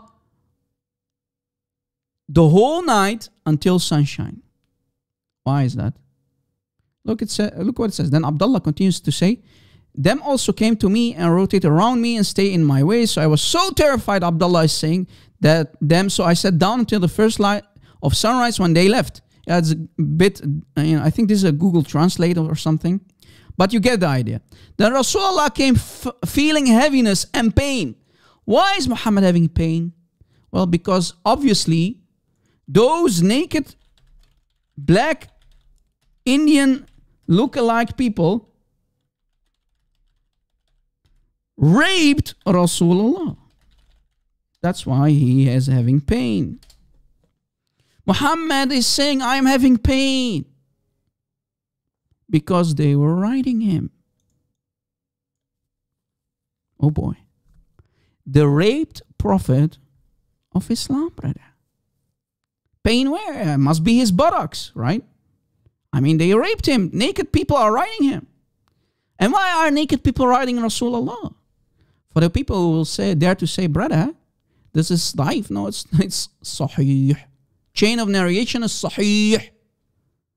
Right? The same hadith you can find in the Turmuzi. Many. Look what it says here in the Arabic. Isnadahu sahih. You see it? Isnadahu sahih means it's very, very authentic hadith. Naked people riding Rasulullah, the ridden prophet of Islam. Al-Rasul al-Markoob. Irkab ya mahboob. Irkab. Rasulullah eyes you too, brother. Muhammad wants to repent, so keep riding him, brother. Yeah. And guys, this is not the only place that we can find this hadith. Look, here is a book by Al-Darqutni. The writer of this book called Al-Darqutni, very big imam in Islam. In his أطراف الغرائب والأفراد من حديث رسول الله, volume 4. In this book, this is the book, right, guys? This is a physical book. This is the cover. If you go to page 100, look, page 100, the dots in Arabic, guys, are zeros. So page 100, we scroll down, same hadith, right? Az-Zut, yeah, you see, if you know Arabic, you can find it. This is the same hadith that we read for you in the translation. Here it says, Isnadahu sahih. Chain of narration is sahih. What? Brother, it's sahih? Yes, brother. The Zut are writing Rasulullah? Yes, brother. So this is the title of the book, and this is the Imam who wrote this book, volume 4. We can also find it in Ibn Kathir. Ibn Kathir. Yeah, that guy who gave the tafsir for the Quran. That Ibn Kathir. In his book called Jam' al-Masanid was Sunan in volume 26. Volume 26 by Ibn Kathir. On page 7526, page 7000 in Arabic, 526. We scroll down, we can see الزط here in the Arabic. كأنهم الزط. They are like the Zot. They are Indian black people. Indian naked black people riding Rasulullah. We scroll down, we see chain isnad of narration sahih. Wa isnadahu sahih. In the footnote, guys, this is the footnote of the page. The isnad, the chain is sahih. Any Muhammadan who dare to say it's da'if, I challenge you to lie to us, to lie in my face on my live show. Call me so I can embarrass you and your prophet. Oh, it's not da'if. Shame on you for lying. Here in Majma' al-Zawaid wa Manba' al-Fawaid, in again the book called Majma' al-Zawaid wa Manba' al-Fawaid, volume 8 by Imam al-Hafiz. Hafiz means someone who actually memorized the Quran. Hafiz, someone who memorized the Quran. Al-Haythami, a giant also, a giant scholar in Islam. In his book, in volume 8, and we go to page 334 in Arabic, we scroll down, and the men in the chain are the men of a Sahih, like al-Bukhari and Muslim. So the people in the chain of narration, in the isnad, the chain, the isnad, the people in there are of a Sahih. Sahih hadith, brother. So why, again, why is Muhammad being ridden like a donkey, like a bicycle, by naked Indian look-alike men called the Zut? A link, here's the link again. Scroll down, guys, in the basically last part of the page. You'll find this hadith, and here's the translation, right? This is not my translation, but it's a close translation, you can say. Naked people riding Rasulullah until the sunrise. So go to that part, all right? And there are many stories, Muhammad kissing the people, men on their side. Muhammad had many bisexual encounters with men. And this is one of them. This is only one example. There are many. People riding Rasulullah from the back. Muhammad riding people from the back, kissing their bellies and kissing their naked side. Muhammad loved men and women. He was a bisexual. Yes, until sunrise. Look, it says until sunrise. Right? So they kept riding him the whole night. All night long. I mean, Lionel Richie would be proud. Lionel Richie would be proud. And we showed you, right, from Ibn Kathir, we showed you from at least 3 different sources that the chain is sahih. Chain is sahih. Ibn Kathir's book, right? Ibn Kathir, Jam' al-Masanid was Sunan by Ibn Kathir, volume 26. Sahih. So again, why naked people are riding Rasulullah, ya Muslim? I demand an answer for my question. And why you Muslims are too embarrassed to translate it? Why do Christians like me need to translate or give translation? Why? Why are you too embarrassed that your prophet was raped by Indian look-alike naked people? Riding him all night long? Why are you too embarrassed to mention this in your translations? Because more than 80% of the Muslim population on this planet, they don't know Arabic. They can't read Arabic and understand Arabic. So why, you Arabic-speaking Muslims, why are you not translating these books? So that the Muslims on this planet know that Muhammad was ridden like a donkey. They used to ride Muhammad like a donkey. Like a bicycle, brother. All right? Yeah, Gerard Bota, exactly. Could be. I think Muhammad, actually, if we have to take a conclusion, reading after those hadiths, we have to conclude that Muhammad was a bisexual. Yes, you heard it correctly. We have to conclude that. Muhammad had many sexual activities with men too, not only women. Right? Let us go to another topic, guys. Let us talk about more filth of Muhammad and his Allah, the pimp of pimps, Allah himself.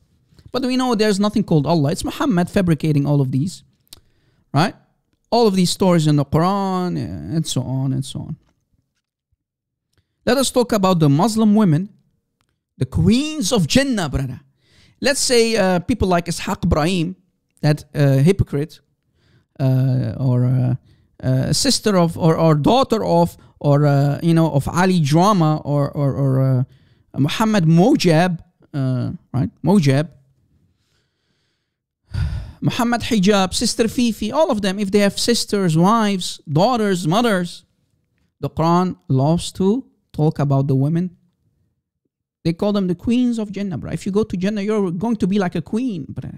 If you go to the pimps of pimps, Allah himself, his paradise, his Jannah, they call Jannah in Arabic. You go there, you're going to be called Uruban Atraba. Chapter 56, ayah 37. What are those words? If you ask any Muslim, he can't give you an answer what those words exactly are. Muslim scholars need to give their interpretation for these words, because clearly these are not Arabic words. Right? Clearly those words are not Arabic words in the Quran. Right? Uruban Atraba. Quran chapter 56, ayah 37. All right? Uruban Atraba.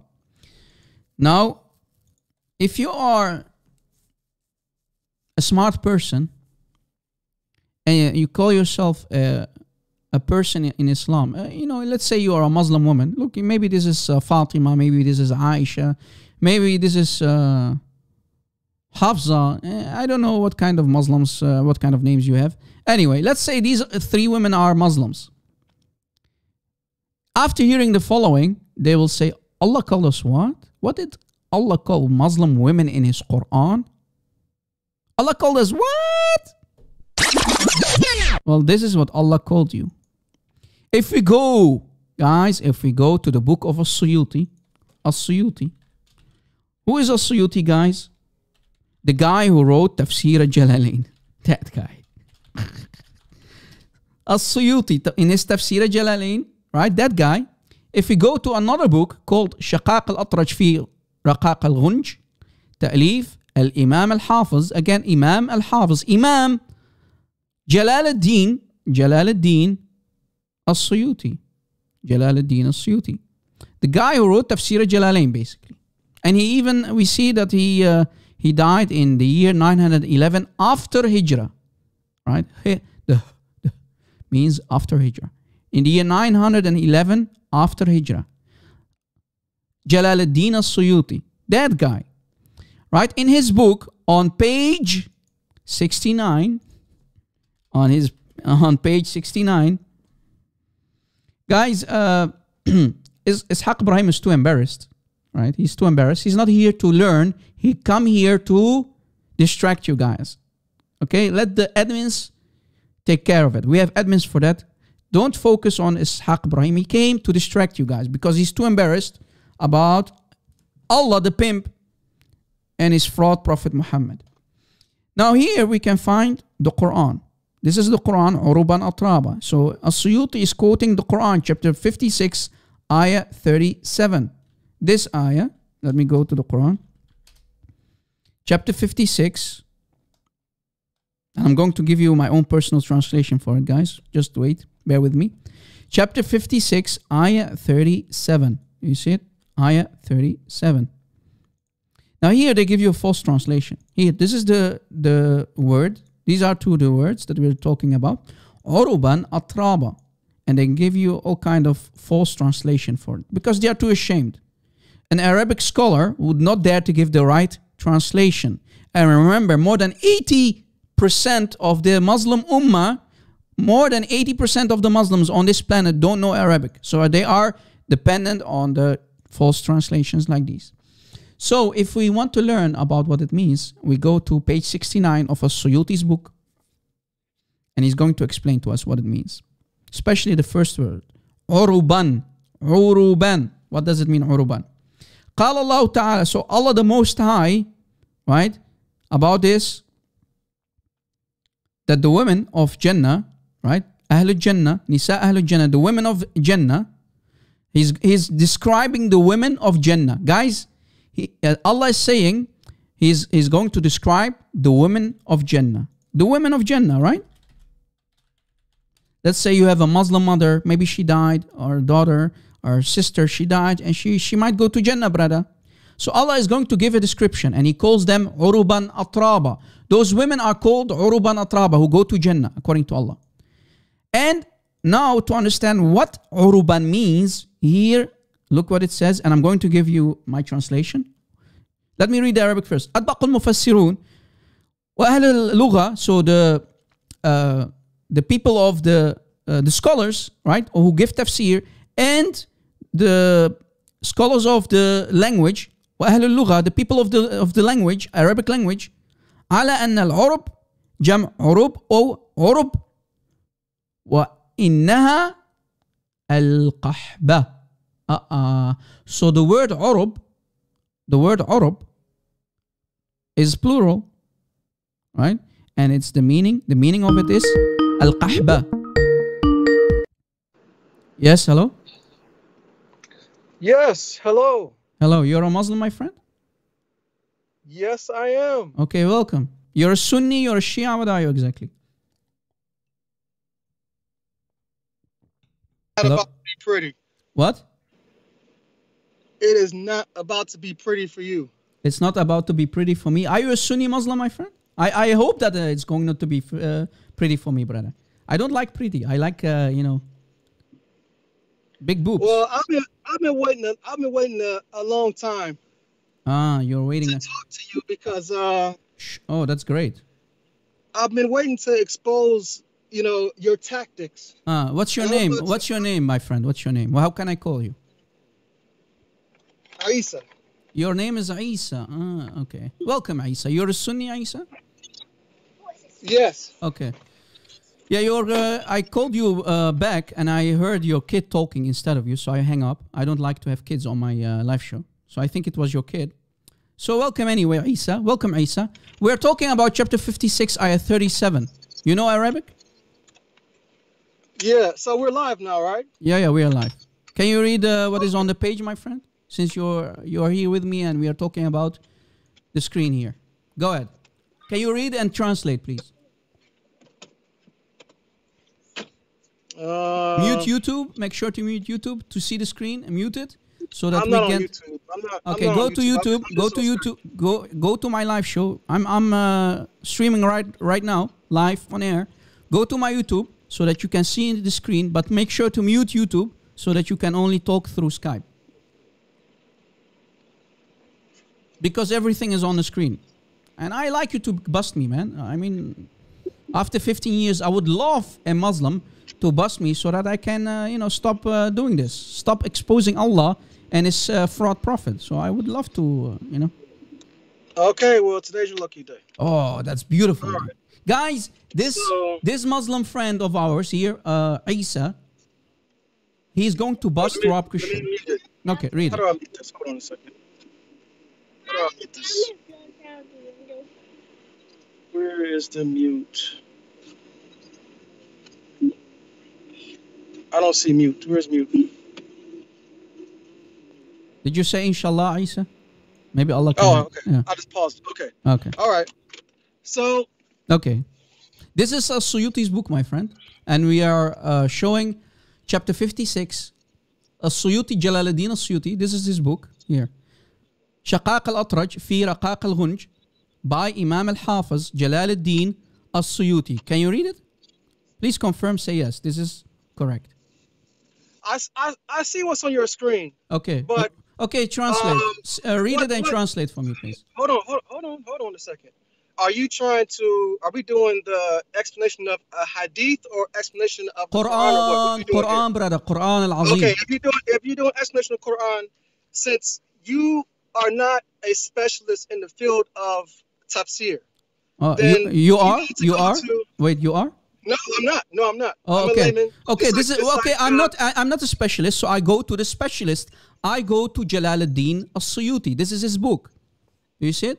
It's on the screen. Okay, that's the name. That's a scholar. Yes. And he's gonna use hadith. He's gonna use hadith to explain the Quran. But the only problem is you don't know what is an authentic hadith from what is a weak hadith. No, okay. So you okay. Read what it says. Read, brother. Read. Start from here. Look what it says here. Read. You know Arabic, right, Isa? There's no point in me reading it if we don't know if the okay, read it. Maybe I'm lying. Read it and translate. Maybe I lie. Translate. Read and translate, please. Aisa. Come on, don't waste my time. If you called me, listen, you said you're going to expose me. Beautiful. Yes.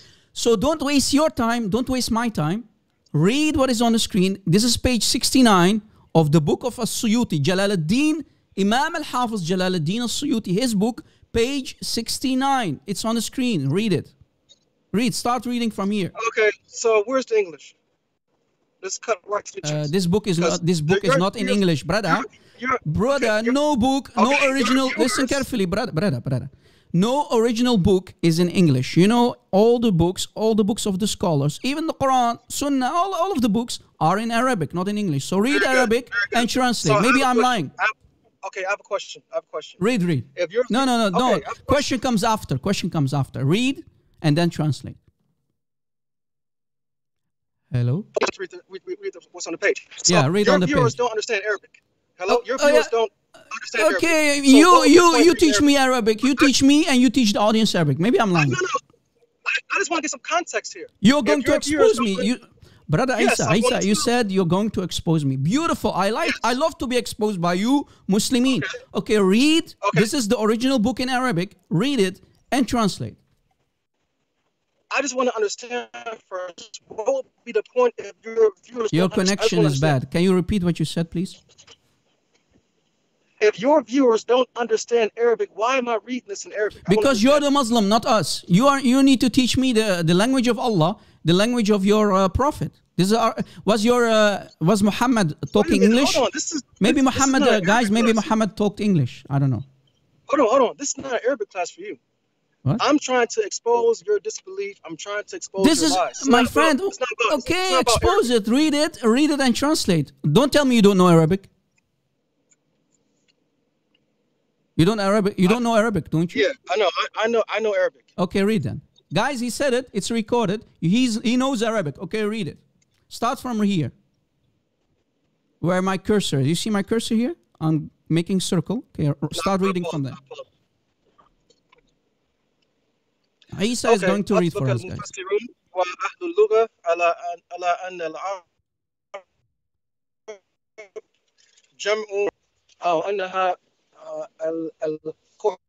What? What does it mean? Okay, translate. I don't know what that means. Oh, you can read, but you don't understand what you read? No, I don't know what that last word means. What? I don't know what that last word means. Okay, what does that mean? What does that mean? That's what I'm saying. My friend, you are stealing the Wi-Fi of your neighbors, right? You're stealing the Wi-Fi of your neighbors, right? Can you repeat what you said? Because your connection is really da'if, brother. Okay, let me go inside the house. Hold on a second. Okay.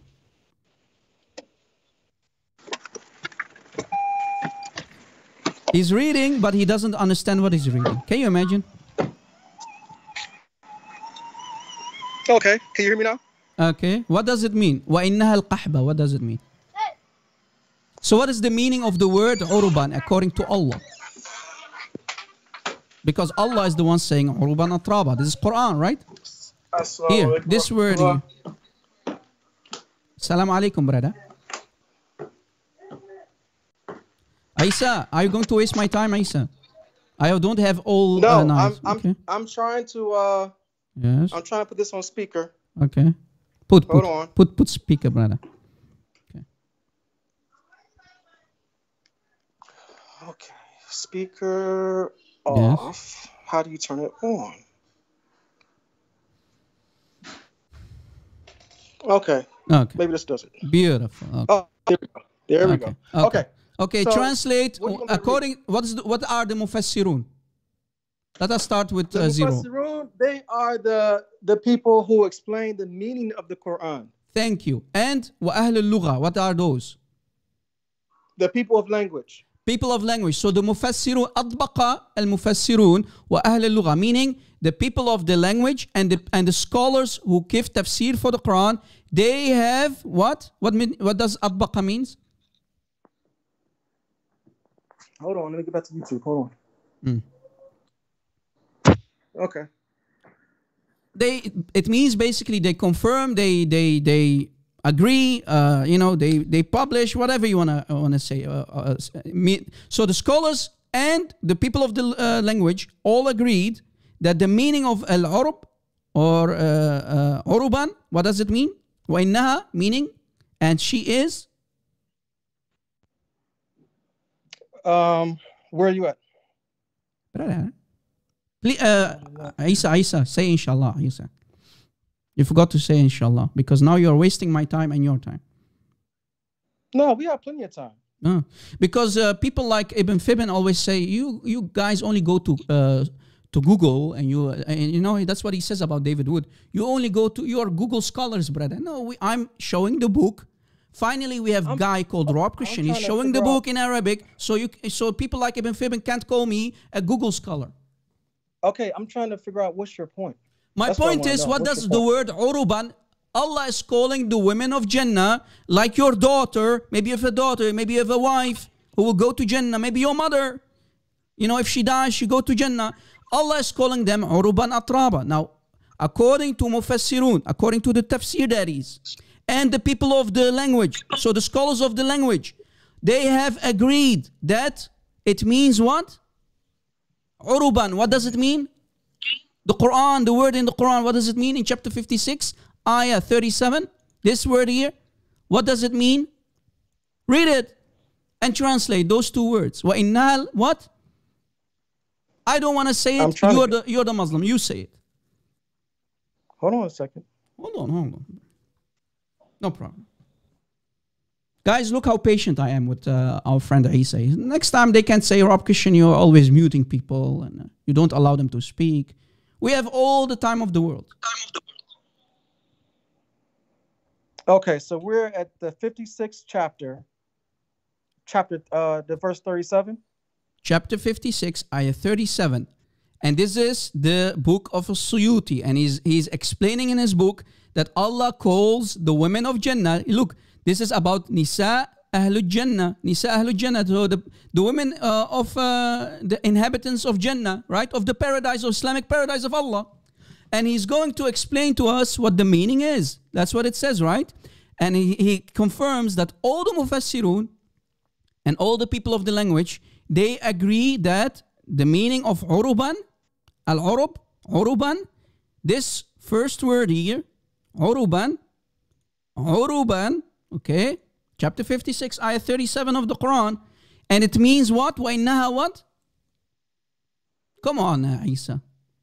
You said you know the. You said you know the meaning. You said you know the meaning. Okay, I'm waiting for you to tell me what it means. I'm still waiting. You tell me. You're the Muslim, not me.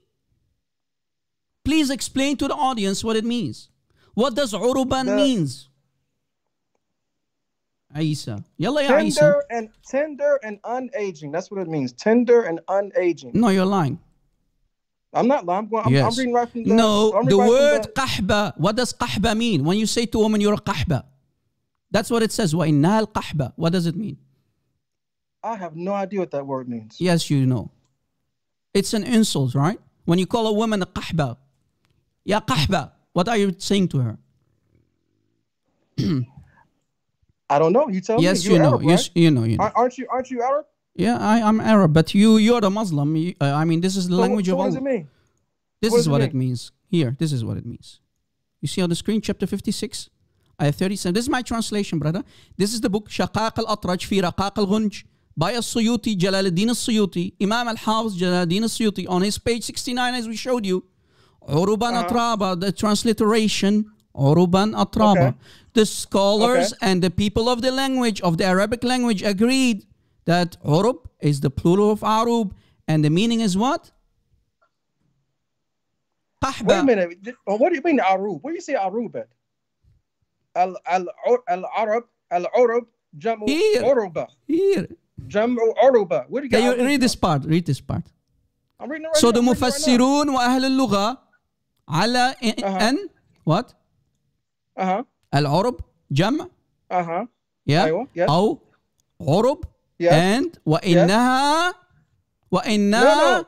الوات. What is that? What's the word after القحبة. What's the word after jam'u? And al-Arab. عرب. Yeah. عرب what? وإنها what? And the meaning of that is. Over the word. what's the word that you mispronounced? You said عروب أو عروب وإنها. That does not say urub. It says araba. What does it mean? You don't even know Arabic. Brother, what does it mean? عرب, it says عرب, right? وإنها what? القحبة, right? Okay, what does it mean? What is qahwa? You know, come on, you don't tell me you don't know. I do not. I'm telling you right now, I don't know what that word means. Are you saying I'm lying? Okay. I don't know what that word means. Well, I do know mean. It's a very basic word, and when you call a woman a qahba, it means she is a whore. So do you agree with Allah that? Do you agree with Allah that women of Jannah, your mother who is going to go to Jannah, she's a whore? Does it say al-qahba in the Quran? Well, it says in the book of Suyuti, yes, and the meaning of urub. So who is urub is qahba. He's one person. Let's say what you're saying is right. Okay, Suyuti, he's not the prophet. He's one person. These are his words. Okay, I challenge you to say that the Jalaluddin al-Suyuti. I challenge you to say that Jalaluddin al-Suyuti is a filthy liar. Can you do that for me, please? I would never say he's not a filthy liar. Okay, so who are you, Isa? Who are you? Okay, tell the audience according to you yourself. Compared to Jalaluddin al-Suyuti, what are you, Isa? You don't know Arabic. Okay, you can read Arabic, but you don't understand the Arabic. Hold on. You don't speak Arabic. Yes. Can I ask you a question? Okay, I want you regarding to be honest this topic. Please, okay. I want you. Yes, please be honest. What is considered upon the Muslims? What is the most authentic book of tafsir? It's not only one, right? There are many. You have Ibn Kathir, you have Tabari, Qurtubi, you have many. Very good. Ibn Kathir, according to the Muslims, is the best book of tafsir of the Quran. Why? No, that's a lie. No, that's a lie. That's not a lie. It's not. What? It's not a lie. No, the creme de you're lying. The best of the best is a Tabari. Tabari is the number one. Who's a Tabari? There's no Who's book a Tabari? called a Tabari. Well, he's your Quran. scholar. But you're deflecting. You're deflecting. Hold on. I am showing you what the listen. Isa, we can talk. We can both talk, right? I am showing you from a very, very trustful, very respectful guy called Jalaluddin al-Suyuti. Any Sunni Muslim knows Jalaluddin al-Suyuti, the same guy who gave Tafsir al-Jalalain, right? In his book, Shaqaiq al-Atraj. He didn't only write one book, he wrote many books. In his book, Shaqaiq al-Atraj fi Raqaiq al-Gunj, by al-Suyuti, he explains on page 69 in the Arabic what the meaning of uruban is. And he says that all the scholars of the language and the Quran, they agree that the meaning of urub or uruban is qahba. Beautiful. That's what he said. That's what he said. That doesn't mean it's necessarily right. Now, Did he lie? I challenge you to say he lied. Hold on. Let me ask you a question. Yes. According to the consensus of the Muslims, what is a better book to go to if you want to learn tafsir the Quran? Okay. I can show you. I can show you Ibn Kathir. I can show you Ibn Kathir. Do you like me to show you Ibn Kathir? Yes, please. Guys, he likes me to show him Ibn Kathir. Okay, but before we continue, can you say to everybody, Jalaluddin al-Suyuti is a filthy liar and a deceiver. He lies about Allah. Can you do that for me? Did I say that? Okay. Did I say that? Basically, yes, because you just called him a liar. No, I didn't. Yes, you did. You don't trust him. Okay, say I don't trust him. He's a filthy liar. Say it. Listen. There's a difference between lying and making a mistake, or having your own opinion that's not the correct opinion. It's not his opinion. He says all of the language, all the scholars of the Arabic language, that's what he said. And all the Mufassirun, they agreed on the meaning of Arab. It means a whore. Okay. Did he lie? I want you to say. Okay, listen, hold on. Isa, no, you hold on. Isa, listen carefully. You hold on. Answer my question. Did Jalaluddin al-Suyuti lie in his book, Shaqaiq al-Atraj fi Raqaiq al-Gunj? Please say yes. I just answered the question. Did he make a mistake or lie? He did not intentionally lie, but he has his own opinions. Who agrees with you? One scholar. He's one scholar from the thousands of scholars. Okay, show me one scholar. Show me one scholar who said al-Suyuti made a mistake in his book. Show me one. Challenge. Show me one scholar who says that al-Suyuti lied in his book on page 69. Please show me a source. Okay, first of all, I never said he lied. Okay, so he did not lie. Did he lie did he make a mistake? Or is he correct here about the meaning of uruban? I just explained that to you. He did not intentionally lie, but he could have made a mistake. According to who? According to you? According to you? According to who? Go to Ibn Kathir and you'll find out. No. Go to Ibn Kathir according right to now. who? Listen, Isa, you said you're going to embarrass me. You're going to expose me. Fine. I am right now. Show me one source who disagree with this. Okay, why don't you go to Ibn Kathir, the tafsir Ibn Kathir, and look up that. I'm about to show you Ibn Kathir, no problem. Hold on. What you doing? You're picking. But I want you to show me one source that disagrees and say, As-Suyuti, Jalaluddin As-Suyuti, made a mistake on page 69 in his book Shaqaiq al-Atraj fi Raqaq al-Ghunj. Can you show me that source? Since you are a scholar, not me. You're the scholar, right? It's common sense that every person can make a mistake. That's just common sense. Okay, show me a scholar who said As-Suyuti made a mistake. Go ahead. I'm waiting. You're changing the subject now. Because at first you said you're going to go to Ibn Kathir and look up. I am going to, but before we go to Ibn Kathir, my friend, I have Ibn Kathir here in front of me. Say to everybody, As-Suyuti, Jalaluddin As-Suyuti made a mistake and he's a filthy liar. He is lying about the Quran. Say it. Why do you keep adding the filthy liar part? Because you disagree with him. That means he's lying. He's lying. No. Yes. It could mean he has a different. Who are you, Isa? Who are you? Okay. Who are you compared to As-Suyuti? Who are you compared to As-Suyuti, Isa? You don't know even two words Arabic. I'm no one. Okay, so you are lying. He's correct. What are you talking about? What are you talking about? There's scholars who are more knowledgeable than Suyuti, which I'm trying to point you to. That does not say that word means qahba. Qahba. Oh, now you know the meaning of qahba. Suddenly you know the meaning of qahba.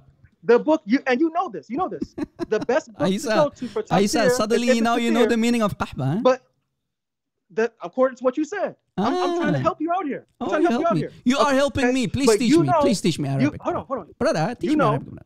Hold on, you know that the best book of tafsir, according to the consensus of the Muslims, is Ibn Kathir. Okay, we will go. Listen, Abdul. Listen. Before we continue, can you please say, As-Suyuti made a mistake and he lied in his book on page 69. Can you do that? So it's recorded. So that we can move on and I can put Ibn Kathir. Look, I have Ibn Kathir here before me. Here's Ibn Kathir. I know your tactics. So what you brother, I'm going to go to Ibn Kathir. Don't worry, brother. Can I finish talking? You're going to say, either you say this or I'm not going to continue.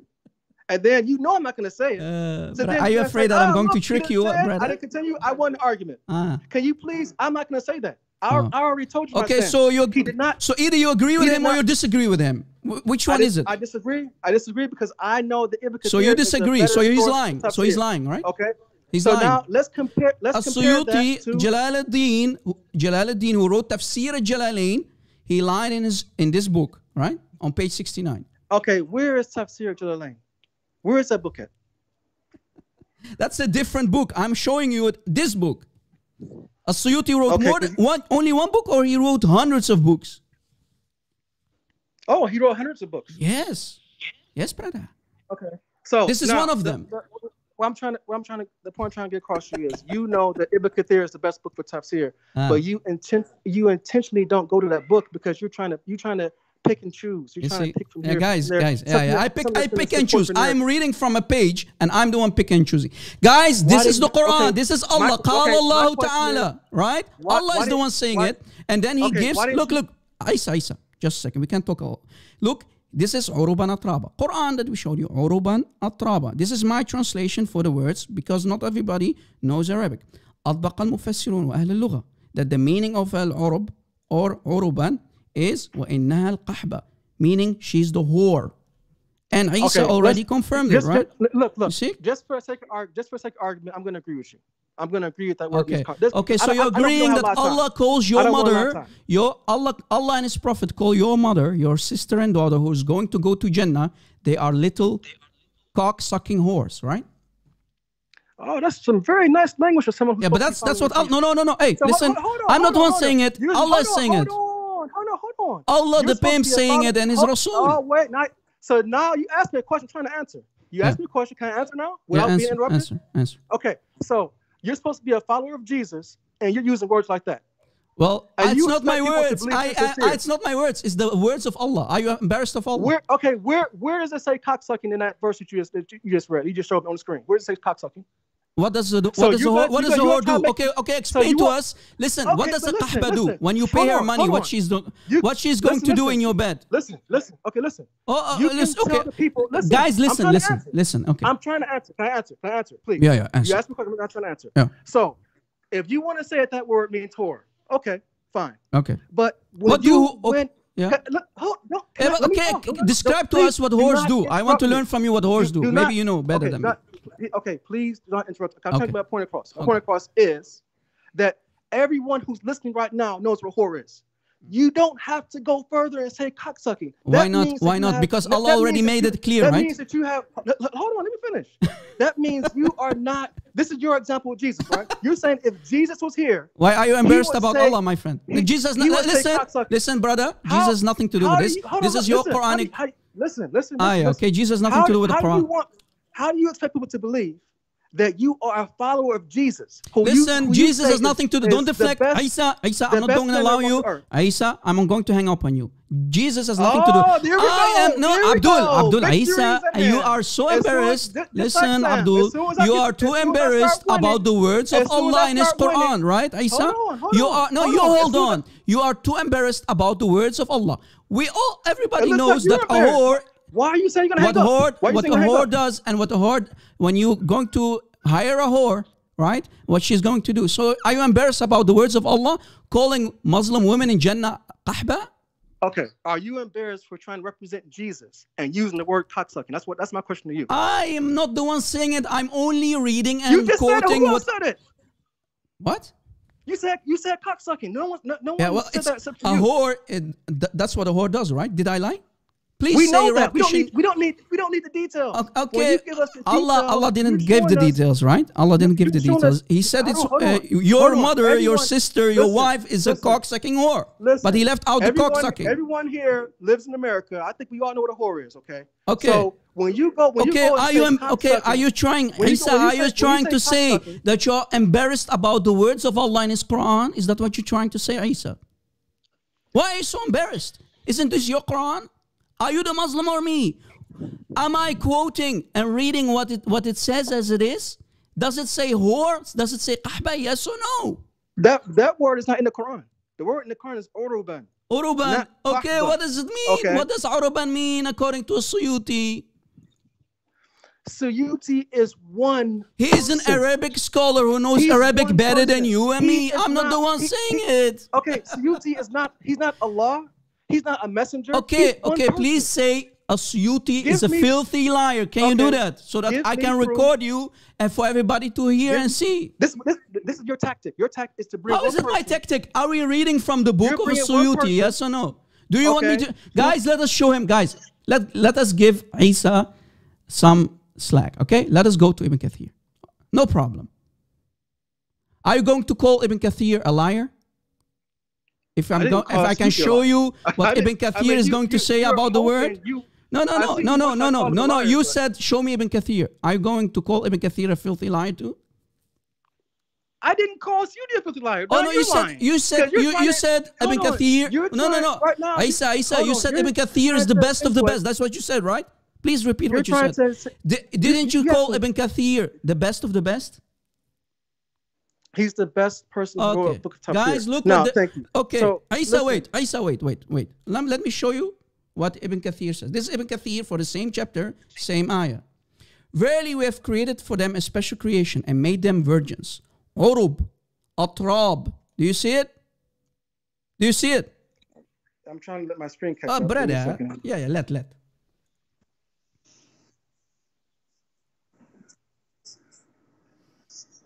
Before the rapture, dude. Before the Okay, rapture. here we Yeah. go. Okay. Well, it's You still see the catching screen, up. right? This is Ibn Kathir, brother. I have to. Let me share the screen. Pause it for a while. Let me share the source with our friends in the live chat. Here. Okay, read with me now. Can you read it? Can you see the screen? Don't say no. Don't waste my time. Hold on, I'm pulling it up right now. Hold on. Yeah. Why did you click it away, man? I had to pause it so it wouldn't echo. You know, mute it. Don't be someone who wastes my time. Mute it. I told you to mute it so that you can at least see the screen. Okay. Okay, I'm there okay, now. brother. Okay. Look what it says. And made them virgins, urub atrab. So he's talking about the same ayah, uruban atraba, urub atrab, for those on the right. The ayah described the women who will be on the beds and couches. So Ibn Kathir is only giving a description of the meaning. He's not saying as it is what it means. He's giving his description. So those are women who are on the beds and couches where? In Jannah. Right, guys? In Jannah. But since mentioning the beds hints them, they were not directly mentioned. So he's not giving the exact meaning of the word. Then, if we scroll down, look what it says. Just a second. So, when they were displayed before him in the afternoon, well-trained horses of the highest breed, he said, I did love to go. And he gives all kind of stuff. I want to know what it means. So, let's see. And he's giving all kind of, give me, man. Then he says, I'm looking for that part. Okay, here, Urub. Sa'id ibn Juray reported that Ibn Abbas said, who is Ibn Abbas, Isa? Can you tell me? The cousin of Muhammad, right? The Ibn Abbas was the cousin of Muhammad. Yes. Okay, guys, Hibr al-Ummah, the ink of the Ummah, the Ibn Abbas, the Tarjaman al-Quran, the guy who basically translate the Quran. All right, that guy. Giant of giants. They are in an infatuated state. So he's talking about the Urub. They are in an infatuated state with their husbands in Jannah. Haven't you ever seen? Look, Ibn Kathir is giving only description. He doesn't give you the direct meaning. He's only giving a description. Haven't you ever seen, brother, a she-camel in heat? Can you tell us what a she-camel in heat means, brother Isa? You just said it. What is it? What is it? What does it mean?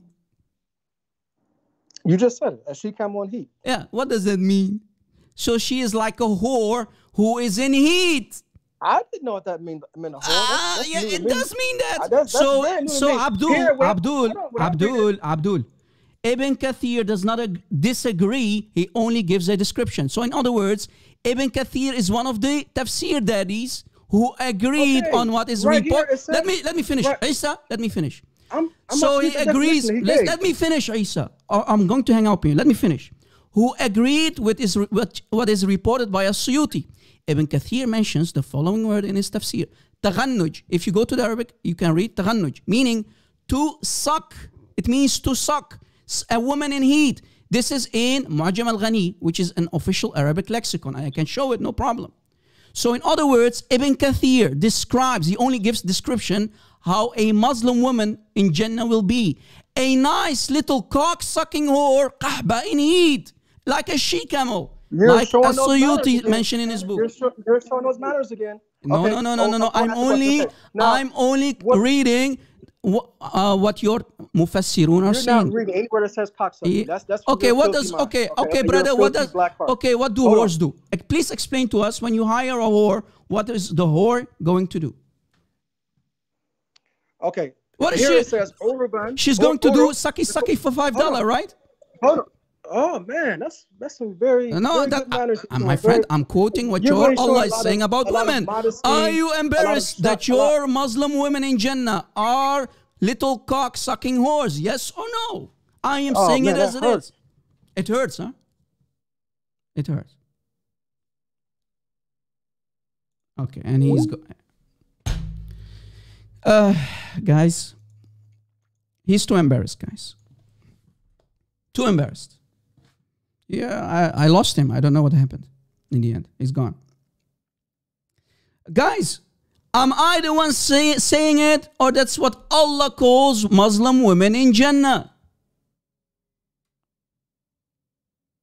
Your Muslim mothers, sisters, daughters, if you have any dignity. I lost you there, Isa. I don't know what happened to you. I thought you hung up on me. Okay, Isa, am I the one calling women whores, or is it your Allah? Go ahead. Okay, so you already showed that in Ibn Kathir, he says nothing about did Ibn Kathir lie? Okay. He lied?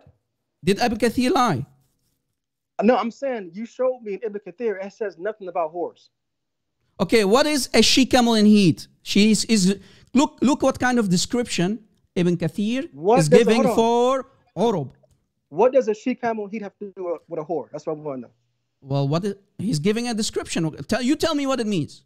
What does it mean when Ibn Kathir? No, you hold on. I need to ask you this question. What does it mean when Ibn Kathir calls Muslim women in Jannah she-camels in heat? What does he mean by that? It means that they are ready to be intimate with their husband. Now, are you telling me that when you hear the word whore, the first thing that comes to your mind is a she-camel in heat? That's not what I'm not saying it. Ibn Kathir agrees with it. They have nothing to do with each other. They have absolutely nothing to do with each other. You're making all this up. Now, my question to you is: I'm not making anything up. I'm reading what it says there. Hold on. I got a question for you. Okay. What are we comparing this to? No. Hold on. Oh, you don't want to answer questions. That's like, No. I'm not allowing you to run from the topic, brother. Only I can punch. If we go, listen carefully. Listen carefully. Listen carefully, Isa. Look, this is a what? Mu'jam al-Ghani, right? This is an Arabic lexicon dictionary. Let me give also. Let's see. Let me give the link. Let me the link. No. Just a second. Can I ask questions here? Wait a second. I need to give this to the audience. You can't fight someone. Listen carefully. Here. Listen, Isa. No, you listen. Let me finish. Listen. If we go to an Arabic lexicon like this one, and we look up the word. To stay on the I am still on the topic. At least allow me to finish. Let me finish. I looked up the word, the meaning of what Ibn Kathir gives. He's giving us ghunuj. Ghunuj. What does it mean? What does this word mean in Arabic, brother? I have no idea. You don't have idea, and you want to teach me your Quran? I have no idea. Okay, let me show you what it means. Arabic language. Okay, I'm an Arabic speaker, Habibi. Don't teach me my language. Look what it means. Did I lie, guys? What did I say? A cock-sucking whore? Did I lie? So where's the word ghunuj in Ibn Kathir? Show me that. Okay, guys. You know Arabic? You know Arabic? I know Arabic to a certain degree, but show me. No I'm problem. not an expert. You're not an expert. Suddenly you're not an expert. You wanted to expose me, and you want to teach everybody what it means. Suddenly you're not an Arabic scholar. Here, Ibn Kathir, no problem. Ibn Kathir, Tafsir al-Quran al-Azim, Ibn Kathir, right? Yes. Okay, let us look for the word. Just a second. Okay, give me some time to look it up for you. No problem. Now, while you ask that question, can I just a second. Okay. Let's see if we can find it in the Arabic tafsir of Ibn Kathir. There are more than one pages, so we have to go through all the pages, guys. Look, Ibn Kathir needs to give us in 7 different pages what the meaning of ghunuj is. Okay, I need to do Control F all the time to find the word. Just a second. Bear with me, Aisa. Okay, still not there. I have to skip through all the pages. Because you know how long Ibn Kathir tafsir can be, right? Still not there.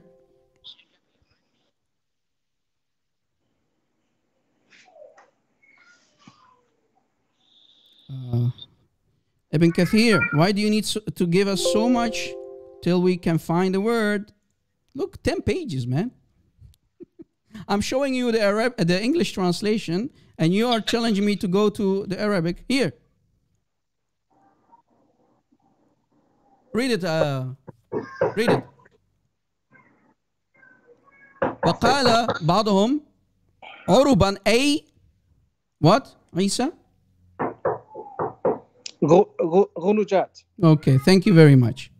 Now, what did I do? I only put it in Mu'jam al-Ghani, Arabic lexicon.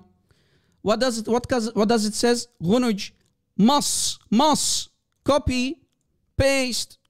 What does it say there? Musun. Mas. Sucking. Okay, so As-Suyuti said she is a whore. Ibn Kathir says she is ghunuj. She is a sucking whore. Did I lie, guys? Yes, you did. Yeah, that's a very... Isa, you're a waste of time. Guys, did I lie when I said she's a nice little cock-sucking whore? Yeah, waste of time, Isa. Like any Muhammad. Guys, did I lie? Did I lie what the meaning of ghunuj is? Did I lie? No, again, here is my personal...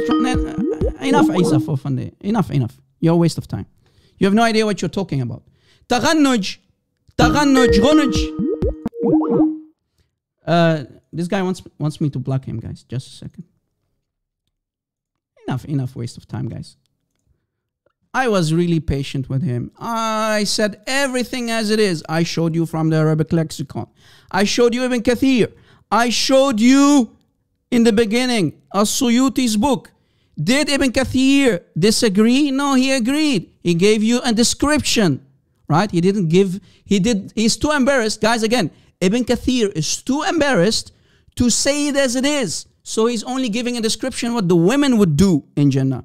But Jalaluddin As-Suyuti, in his book, we showed you that it is the qahba, wa innaha al-qahba. It's a whore. So 1 + 1, Ibn Kathir says sucking. 1 + 1, she is a nice little penis cock sucking whore in heat, like a she-camel, as Ibn Kathir said. Did I lie? You have no idea who you're talking to. You, brother, Isa, you have no idea. Like any Muhammadan out there, you have no idea who you're talking to. When I'm going to say something, I know why I'm saying it. I'm doing this for 15 years, brother. Okay? And this is the filth of Islam, guys. What can we do? This is the filth of Muhammad. This is the filth of Allah in the Quran. Did we lie? No. Guys, you know, I don't like to spank the same guy over and over and over and over again. I don't see the joy in that, to be honest with you. I am doing this, guys, to show the Muslims what kind of language Allah in His Quran is using for the Muslim women. I'm showing you the filth of Muhammad and this evil cult of Satan. Muhammad did have no respect for women, right? He treated them like cows to be ridden, right? Like cows. Muslim women are cows to be ridden, right? This is according to Tafsir for the Quran by Al-Qurtubi. Women are like cows to be ridden. According to the Quran, women are like field to be plowed. And that's what Muhammad used to think about women, Isa, and others like Isa. All right?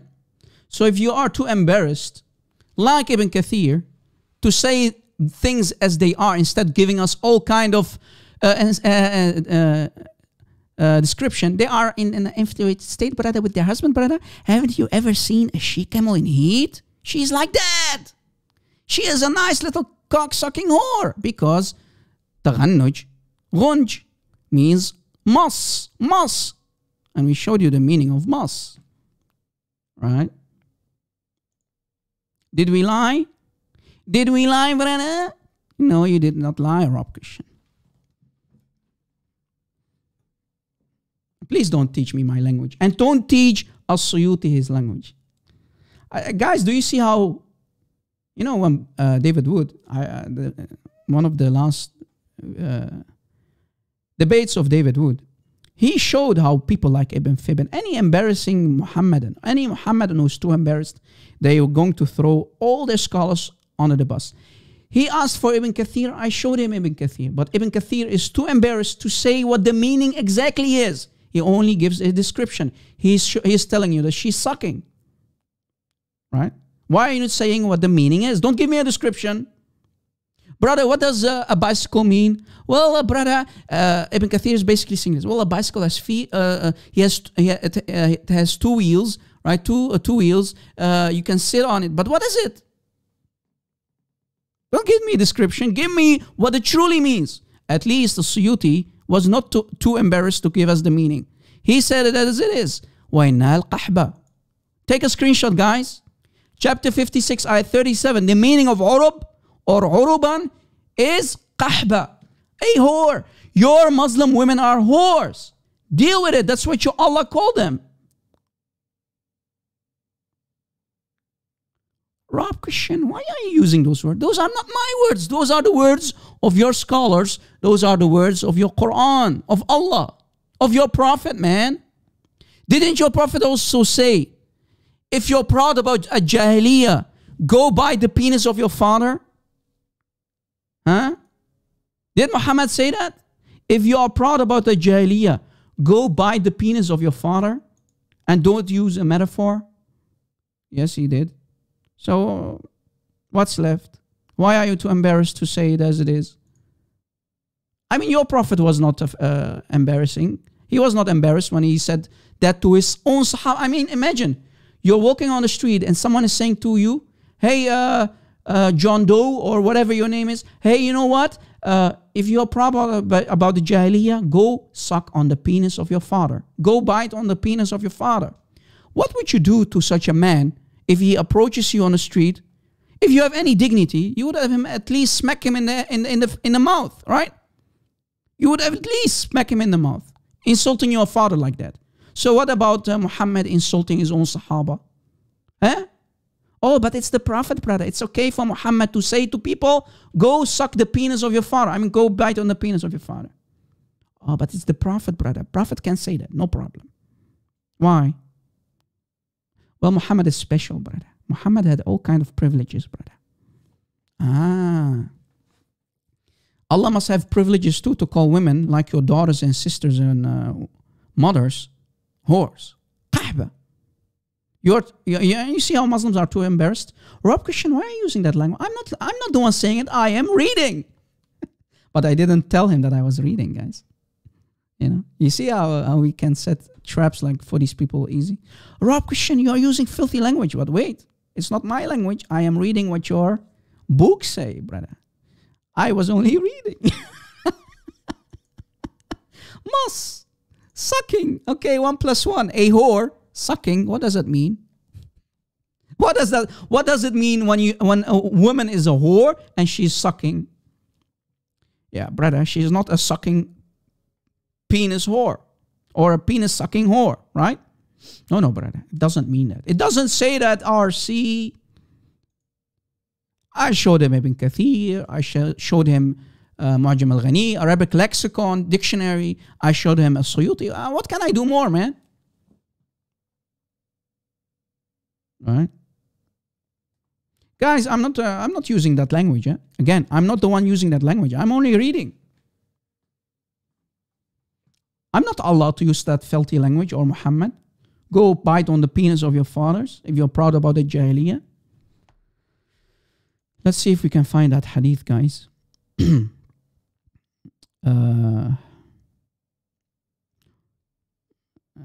see.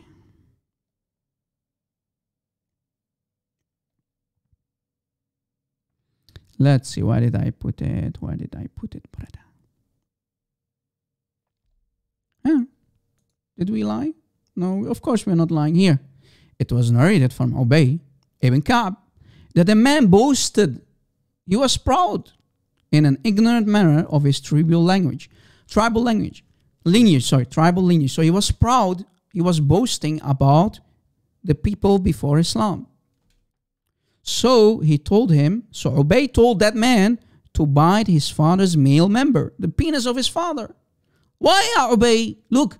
And he said he did not use a metaphor. The people around Ubay who were listening, who heard it, they looked really shocked at Ubay. Ubay, what are you saying? Ubay says, I can see what you're thinking, O people. And I can only say this. Now look at the reaction of Ubay. He saw the people shocked. And he told them, you know what? I can only say this. that the messenger of Allah sallallahu alayhi wasallam instructed us. So what did he instruct you, Ubay ibn Ka'b? And guys, Ubay ibn Ka'b is one of the writers of the Quran, right? If you hear someone, Muhammad said, and I quote, if you hear someone boasting in an ignorant manner of his tribal lineage, then tell him to bite his father, male member, the penis of your father, and do not use a metaphor. And this is narrated by Ahmad, Musnad Ahmad. Sorry, Ahmad, classed as Hasan by the commentators on Musnad. Okay, so it's in Musnad Ahmad. Hasan, brother, good hadith. Am I the one saying it, or did your prophet say it? Go suck, go bite on the penis of your fathers.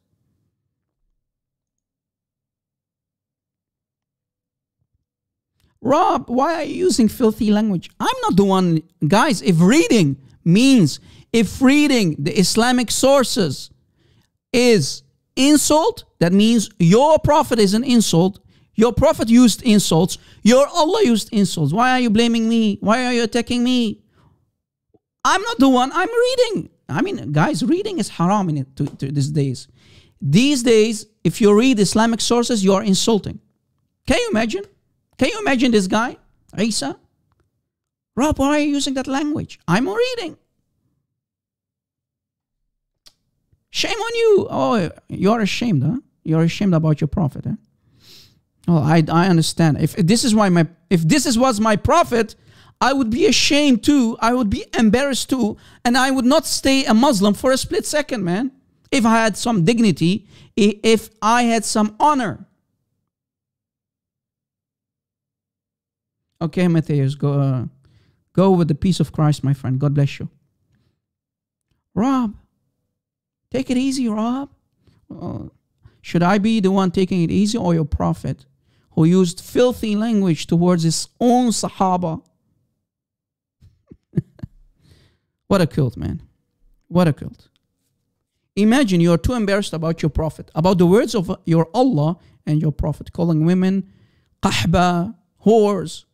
You should bite on the penis of your father. If this guy is boasting about his about the Jahiliyyah, about the pre-Islamic period. Brother, you know my father, before Islam, my father was a rich guy.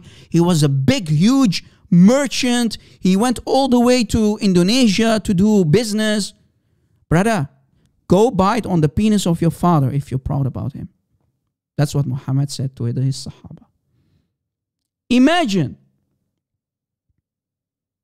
Am I the one saying this, or am I only reading? Ya Jahl, Ya Miskeen Isa. You're a Jahl, you're a Miskeen. You're too embarrassed. We showed him Ibn Kathir. Brother, show me Ibn Kathir. Guys, did you take a screenshot? Take a screenshot. How many scholars would dare to mention this? How many scholars would dare to bring up As-Suyuti's book, or dare to say what the true meaning of Uruban is? Imagine you can read Arabic, but you don't understand what you read. Poor Isa, man. Isa, I really pity you, man. I really feel embarrassed for you, man. I really feel embarrassed for you, Isa. Do we have any other Muhammadan guys who likes to embarrass me in front of everybody? Rob Kishan, I'm going to expose you, Rob. I'm going to embarrass you, Rob. I'm going to end your career, Rob. Yeah, right. You and what army, man? You and what army is going to expose me? See when they bring us these kids, man. Isa, I know you're listening. Isa, I don't hate you, Isa. Isa, again, I do not hate you. I can be really harsh with people like you who reject their own sources. You know why? Because sometimes you need to spank someone until he realizes what kind of evil, filthy, disgusting prophet he follows. And if you don't accept the truth, if you cannot handle the truth, well, it's your janazah, it's your funeral, it's your salvation, right? It's your salvation, not mine. I would never, if I would have any dignity, guys, if I would have any honor as a Muslim, I would not have stayed a Muslim in 2021 for a split second after finding out what Muhammad and his Allah used to call women. Muslim women, in this case, in Jannah. Penis-sucking whores in heat? Wow. It's your funeral, ya Muslimin. If you accept that about your women, if there's a Muslim lady listening, ya Muslimat, if you're a Muslim woman, how do you accept this about yourself? Allah calling you a whore, a qahba, in His Quran. Do you have any dignity? Do you have any self-respect? Oh man.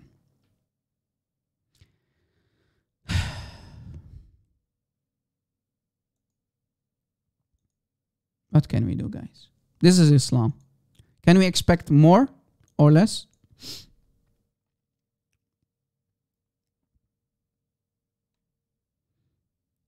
Muhammad stole the wife of his adopted son. Muhammad sleeping around with the slave that he received, not sex slave, slave that he received as a gift. Maria al-Qibtiyya behind the back of his wife. She comes back, she busts him. What are you doing? In my bed, Prophet Rasulullah? On my day, on my bed, in my bed, you are sleeping with Maria al-Qibtiyya? Oh boy. Any Muhammadan, guys? Is there any Muhammadan?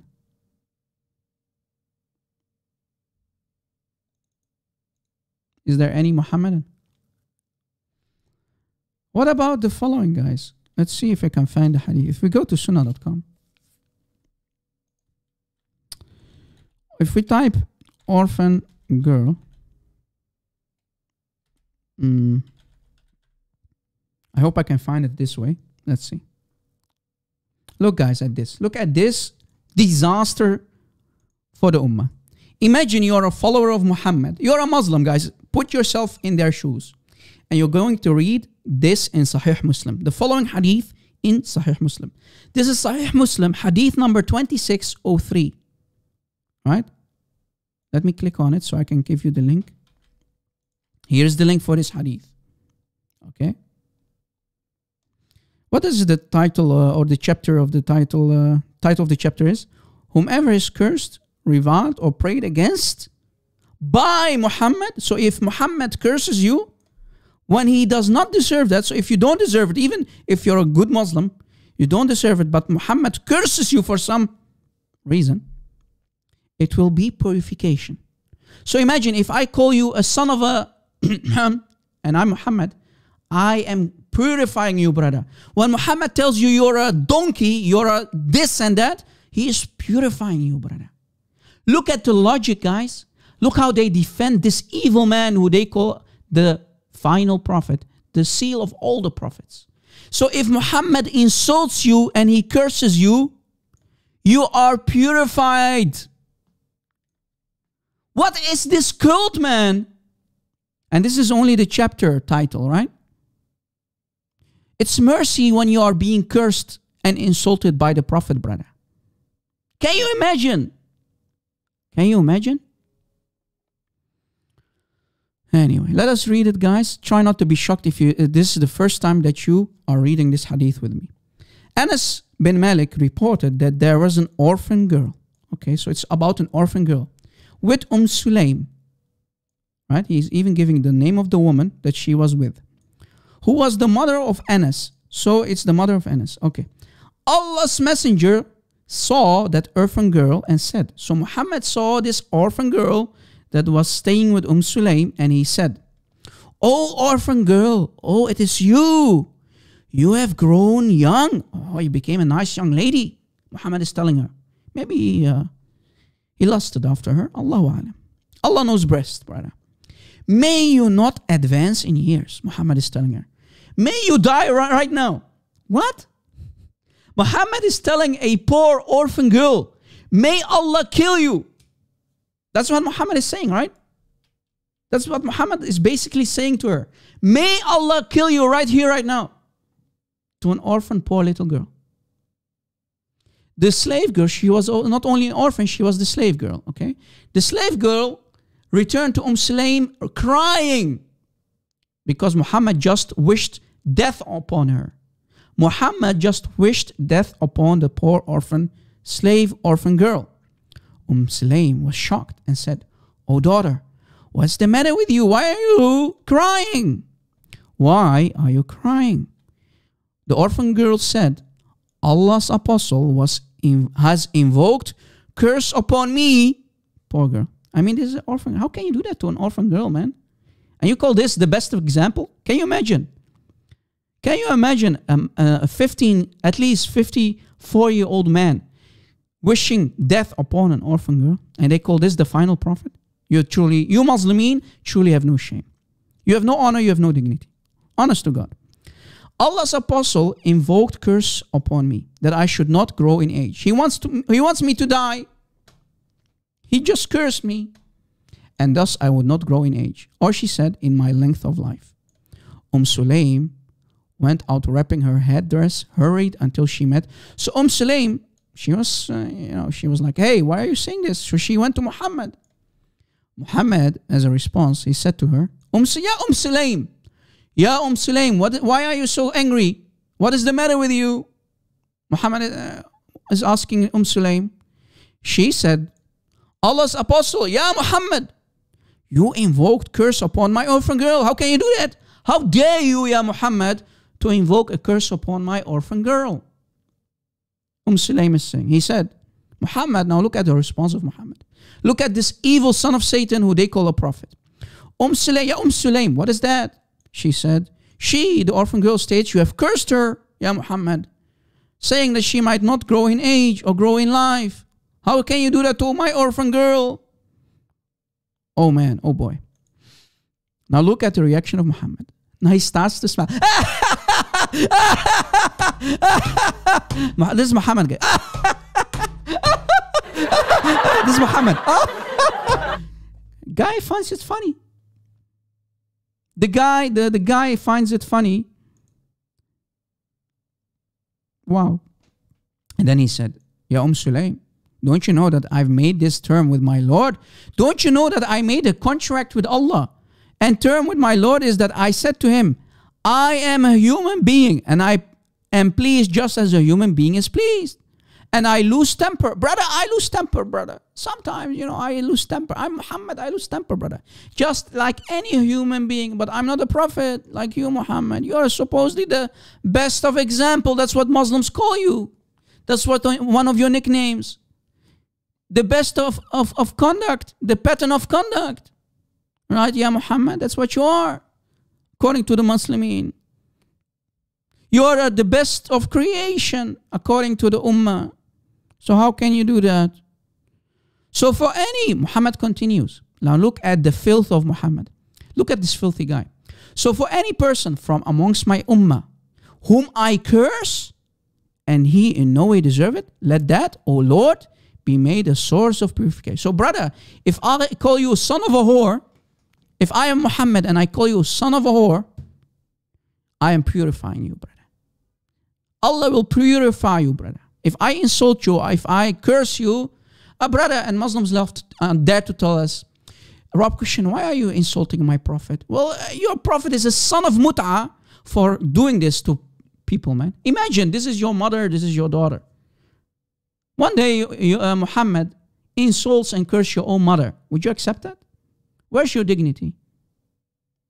But brother, this is the prophet. The prophet can do anything, brother. The prophet is special, brother. The prophet of Islam is a very special guy, brother. Is there any Christian who wants to go, guys? I want to maybe to take one call. Maybe we can take one call. Since we don't have any Muhammadan who would dare to call me live on air except this Isa. Enough spanking. I don't like to spank Isa more than this.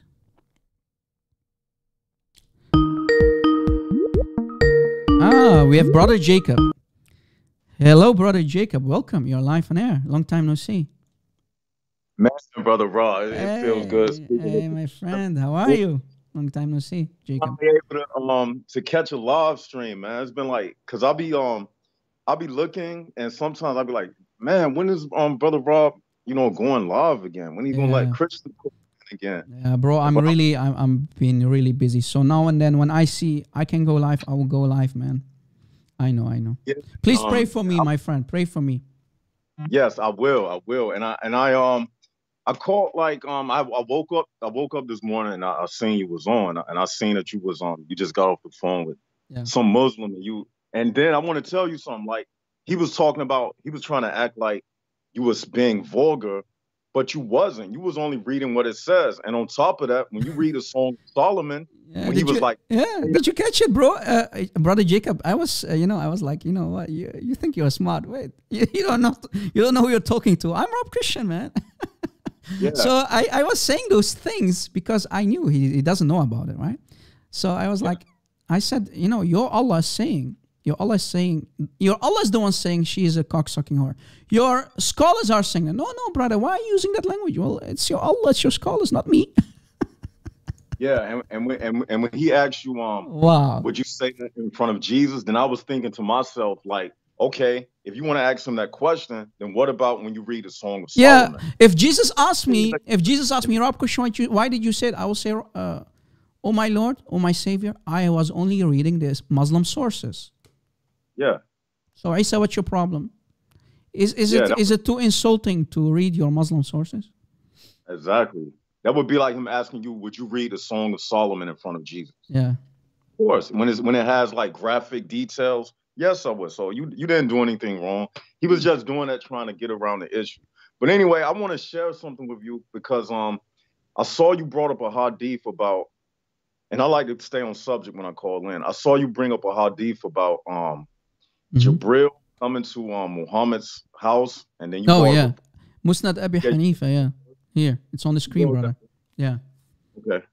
And you had brought up that verse, and you said you wonder why a lot of Christians don't bring that up. Yes. And I was like, he's making a good point. And you showed a hadith about Jibril entering the house, but he didn't come in because it had a statue. Yeah, he had idols. Allah's apostle, Allah's Rasul, Muhammad. Look what it says. There was a curtain hole in the house of the Prophet of Allah, which there was in statues, idols. So Jibril stayed away for a while. Why? If you continue reading, it says, what made you stay away, Ya Jibril? Muhammad is asking Jibril now. Jibril said, we do not enter a house where dogs or statues are in. You're committing shirk, basically, he's saying to him, right? Decapitate the heads of these idols, Ya Muhammad, and then I will come and visit you. And this is Musnad Abi Hanifa, page 589. Right? Right. This is Sunnah. Sometimes people only think that only what is on Sunnah.com is basically the Sunnah, the tradition and the teaching of Muhammad. No. All the books that are about the Sunnah, that describes the life of Muhammad and so on, these are all accepted. There are tons and tons of books that many people don't know about, right? And this is one of them. And I want to share one with you, Brother Rob, and it goes along with the one that you showed. But this one, Brother Rob, is very devastating because it proves that Jibril was an angel of Satan. We already know that. Yeah, of course. Yeah. I can show you a hadith that proves without a shadow of a doubt, and the Muslims can't say anything about it. Can you pull this hadith up? Okay, from Sunnah.com or? Yes, sir. Okay. Sunnah.com. Can you maybe send me the link? Is that possible? Or that would be much easier. If you can send it on Skype as a link, that would be awesome, bro. Is that possible or it's too much? Yeah. Okay. Yeah, do that. It's much easier than for me to look it always up, Yeah. Copy link. Okay. Yeah. Now I'm about this. Can I do it while I'm on the phone? Oh yeah. Yeah, you can. That would be a problem. Yeah. Okay, I see that you're typing. That's perfect. Okay, perfect. Okay, it's already on the screen. Okay, go ahead. You want to read it, bro? Yes, sir. I'll read it. Okay. And it says, Aisha, may Allah be pleased with her, said, Jibril made a promise with the messenger of Allah to come at a definite hour. That hour came, but he did not visit him. There was a staff in the hand of the messenger of Allah. He threw it from his hand and said, never does Allah back out of his promise, nor do his messengers. Then he noticed a puppy under his bed and said, "O Aisha, when did this dog enter?" She said, "By Allah, I don't know." He then commanded that it should be turned out. No sooner than had they expelled it, Jibril came, and the messenger of Allah said to him, "You promised to visit me. I waited for you, but you did not come." Whereupon he said, "The dog kept me from coming. We do not enter a house in which there is a dog or a picture." Did you catch it? Did you catch it? How this hadith actually agrees with Musnad Abi Hanifa hadith that we showed earlier, right? And the picture here, you have multiple versions, but this, there are many hadith that are accepted and are sahih.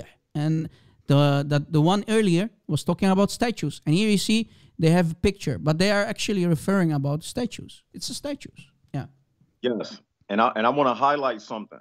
Yeah. That we have looked over a lot of times. Now, if any Muslims are in the chat, if you're listening, notice where Muhammad said, "Never does Allah back out of his promise, nor do his messengers." This is very vital because later on in the hadith, you're going to see where Allah did not keep his promise, right? Later on, you're going to see where Jibril came and the messenger of Allah said to him, "You promised to visit me. I waited for you, but you did not come." Now, we have a contradiction. No. Muhammad just verified that Jibril is not a messenger of Allah because he said, I see why you get back out of his promise, nor do he. That's a good point. Muhammad basically gave the criteria of what is a messenger of Allah. Yes. One, never. It says never. Exactly. It said never do we back out of his promise. And then see where he told Jibril, "I waited for you, but you did not come. Therefore, broke his promise." And that means Jibril is disqualified as being a true angel. Therefore, Jibril is an angel of Satan, like we've always been saying. And please correct me if I'm wrong. Was there any true angel in the Bible that visited anyone and started to choke them nearly to death, like Muhammad? Squeezed the life out of them, like Muhammad? No, right? Brother Jacob, no, right? No. Never. Why is that? Because an angel always comes with peace. He always says, "Peace to you." Oh, Mary, for example, "Peace to you." He didn't say choke the life out of Mary. He didn't choke the life out of Hagar. You remember when Hagar was in the desert? Right. He didn't. Why Muhammad was almost killed by Jibreel? Read, Iqra, Iqra. I cannot read, Iqra. All right, almost choking him to death. This makes sense, right? Because if Muhammad said that angels never back out their promise, so when we tell the Muslims that was a demon in the cave of Hira, they can't say anything now because now we have the hadith where their prophet made it clear that angels don't back out of their promise. Yeah, Brother Jacob, can you, again in a nutshell, can you explain to the audience what you're trying to say so that they can catch it again? Okay, to the audience, this is what I'm saying. When you read the hadith, it says, Jibril made a promise with the messenger of Allah to come at a definite hour. The hour came, but he did not visit him. So it's like if the mailman told you that they was going to come to your house at 8 o'clock and then at 8 a.m., and when 8 a.m. come, and then it turns 9 a.m., if the mailman doesn't show up, that means the mailman didn't fulfill his promise. So then, let's say if the mailman comes to you at 9:01, and then you tell the mailman, you didn't show up on time like you promised me. And then if the mailman makes an excuse and say, well, the reason why we didn't show up, Mr. So-and-so, is because you got a pit bull running around in the front yard. So I had to call the dog patrol because I was afraid I might get bit by the pit bull. So basically, that's what his excuse was for the reason why he was late. But Muhammad nullified that excuse because he said, never does Allah back out of his promise, nor do his messengers. So or Brother Jacob, or we can conclude that Allah is a deceiver, a liar, if you're going to go by that other argument. Exactly. Yes, because Allah is the one who sends the angels. The angels don't have a free will in Islam. So ultimately, the blame is on Allah ultimately because He is the best. He made a promise, right? According to Muhammad, He's the one promising. So Muhammad's Allah broke His promise because Jibreel is too scared of puppies and statues and pictures. Yeah. So this makes Allah become a liar, and we know that God cannot lie. So not only does it prove that Jibreel is of Satan, it also proves that Allah is a liar. Like in the Bible, we can find God is not a human, so that He lied. Exactly. You see. So this is exactly very, very, very excellent point, Brother Jacob. Do you want to add something else on top of this, or? Yes, I got one more. All right. It's in line with what you was talking about. Excellent.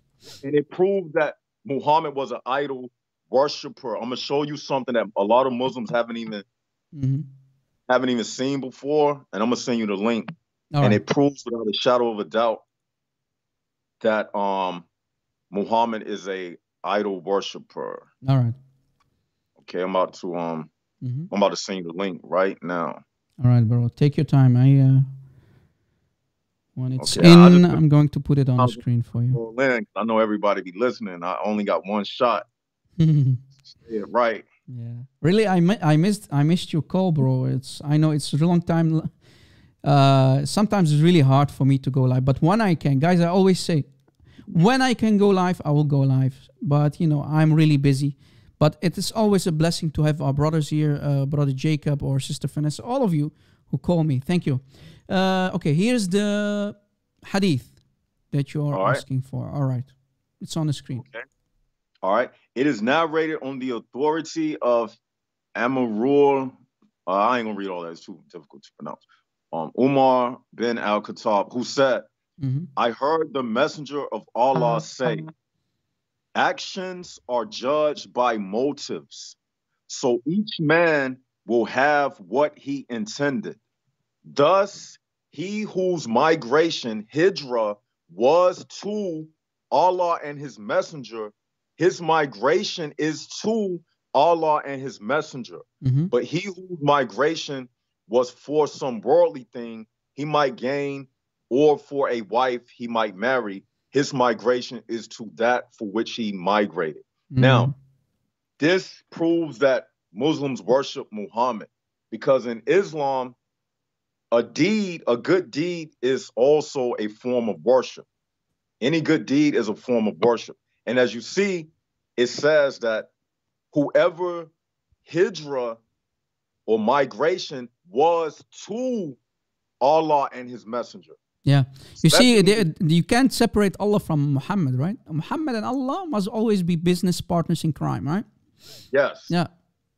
So it says, whoever's hijrah migration was to Allah and his messenger. So it's saying your good deed, which is a form of worship, is saying whoever good deed was to Allah and his messenger, then that person performed a good deed. Exactly. And then if your migration was to some worldly thing, then you performed a materialistic deed, which isn't a good deed. Yeah. So this is idol worship in Islam, flat in your face. Exactly.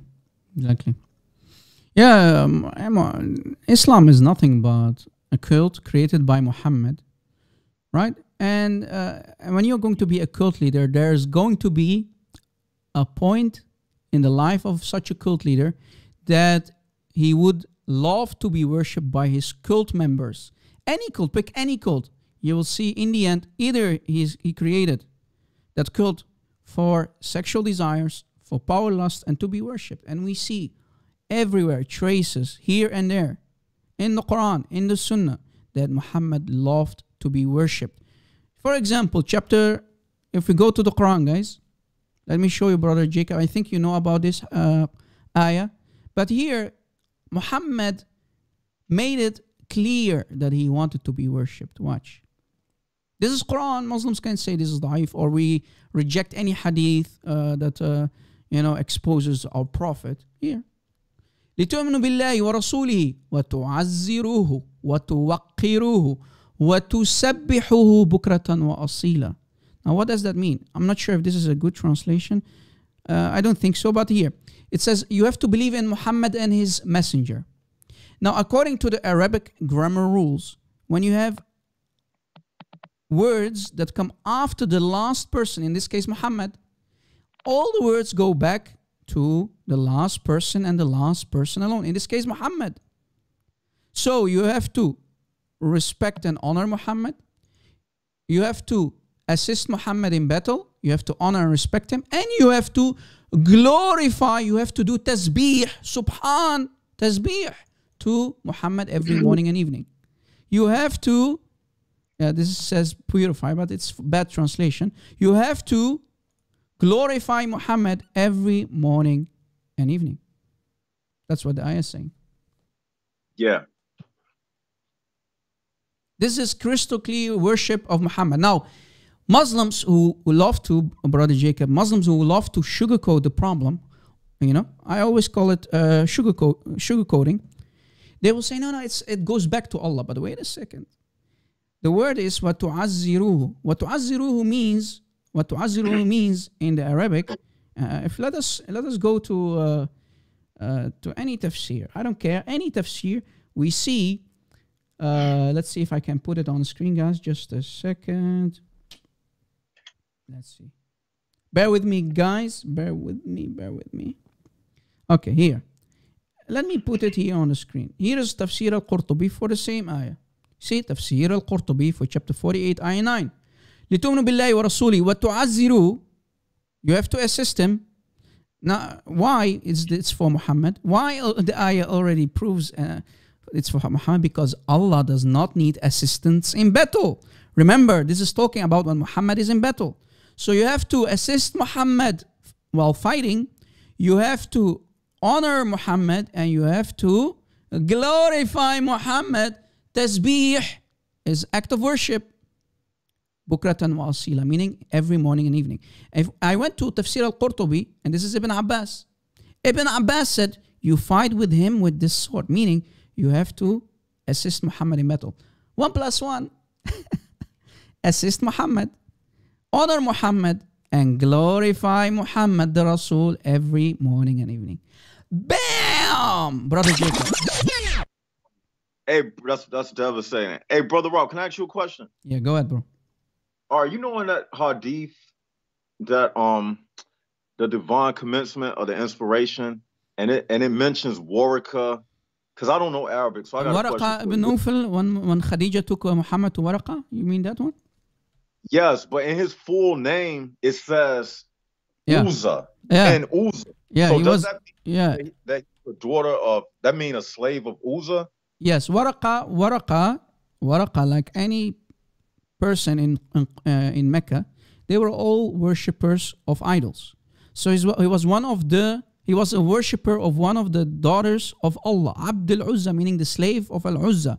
Remember, Allat, al-Uzza, wal-Manat are the 3 daughters of Allah. So, like any mushrik, they call them mushrikeen, they worshipped idols. Like Muhammad, like Muhammad's father, like Muhammad's mother, Amina, they were all worshippers of idols. Basically, indirectly, Satan, right? Because when you worship idols, you're worshiping Satan. Exactly. What about Waraqa, bro? What do you want to... So that the name, because when I go to this, like I'm looking at it right now, it says Waraka bin Nofal bin Asad bin Abdul Uzza. Yeah. So if you Google it, brother, ask Prophet Google, peace be upon him, you will get the full name basically. Waraqa ibn Nofal ibn Asad ibn Abdul Uzza. Yeah, and I put it in the live chat too. Exactly. Abdul Uzza meaning the slave of Al-Uzza.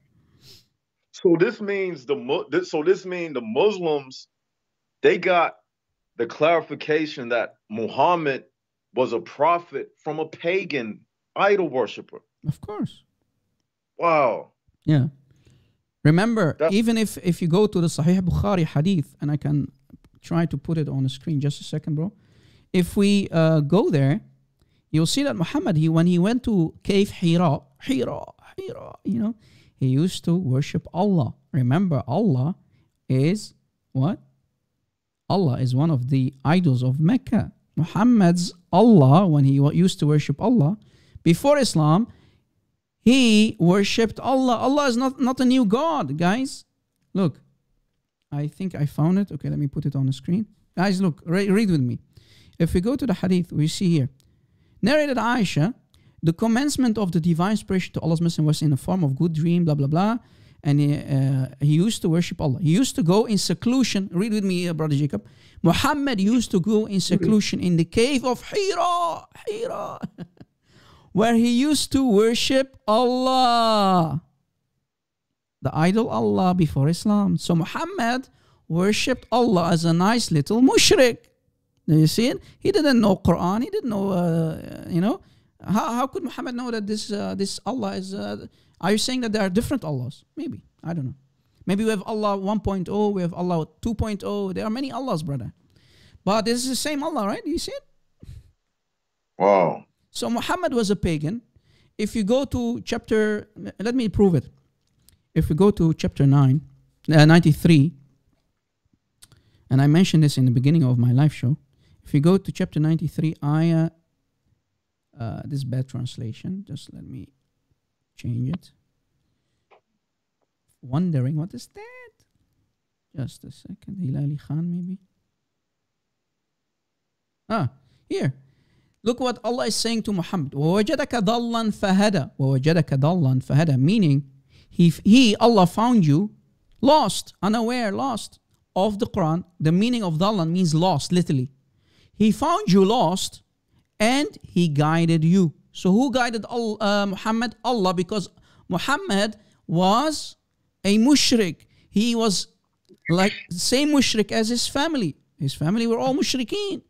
And if you go to the tafsir, go to any tafsir, tafsir al-Tabari, and any tafsir, you will see that he was this, like his qawm meaning nation. His nation were unbelievers. They were mushrikeen. They used to worship idols.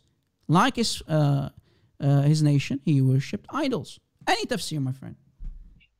Yeah. Okay, I got a question too. Yeah. About that same hadith we were just speaking about. Mm-hmm. The one, are you reading the one that says, the narrated Aisha, the mother of the faithful believers, the commencement of the divine inspiration? Yeah, it's on the screen. Okay. When you go down, brother Rob, and when it gets to the part that says, it says, read in the name of your Lord. Yes. Who has... Yeah, here Jibreel starts to squeeze Muhammad. Squeezing him like a grape, in Cave Hira. You see where it says, read in the name of your Lord who has created all that exists. Does it say that in the Arabic? Because if it does, that creates a huge problem. In the Arabic, does it say all that exists? Read in the name of your Lord who has created all that exists. Does it say that? Let's see.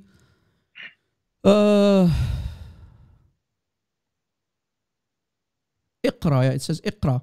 قال ما أنا بقارئ. Read. So this demon, right, this creature starts to squeeze him. He says to him, اقرأ. Read. قال ما أنا بقارئ. I cannot read. Muhammad says, I cannot read.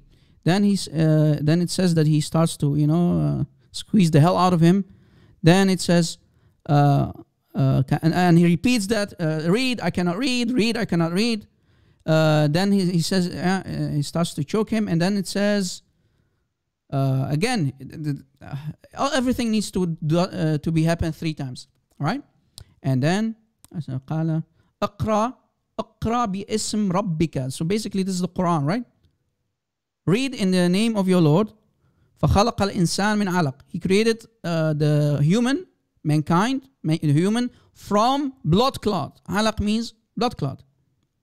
So it doesn't say all that exists in the Arabic, or did they just put that in the parentheses? Yeah, they put it in this false translation. Oh, okay. So it doesn't say that in the Arabic. No. Okay. Yeah. Okay. They always add, right? They always add, unfortunately. Yeah, because if it would have said that, I was hoping that it did say that in the Arabic. No, it literally says here, they're basically quoting the Quran, right? It's Quran. This part here is Quran. I think if you click on it, you go to Quran. No, it's not working. It's not working. What else? Yeah. They say it says he didn't say read. Did he?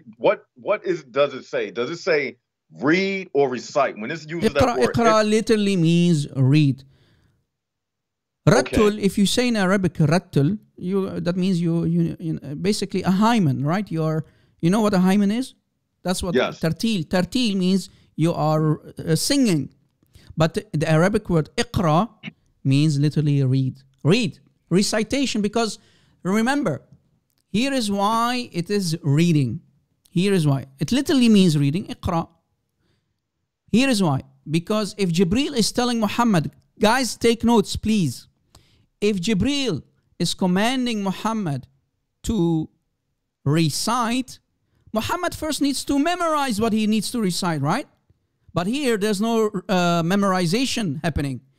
He is forcing him immediately to read. How can Muhammad recite if he did not memorize it by heart? Are you catching it, Jacob? Yes, that makes sense. I never thought so of again, it like that. Guys, how can Muhammad recite if he did not memorize the ayah yet? This is the first ayah. Read. Jibreel is commanding him, squeezing him. Read. I cannot read. Read. Let me squeeze you. Right? Read.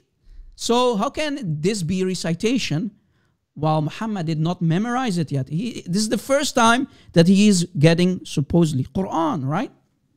Right. All right. So what was he asking him to read? Was he holding a scroll or sheet of paper or something? Well, basically, Muhammad is saying, I cannot read because there's nothing to read from. Ma ana biqari means also, I cannot read because there's nothing to read from. So Muhammad is literally saying, how can I read if there's nothing to read from? He's forcing him to read. Jibreel, brother, are you a donkey or what?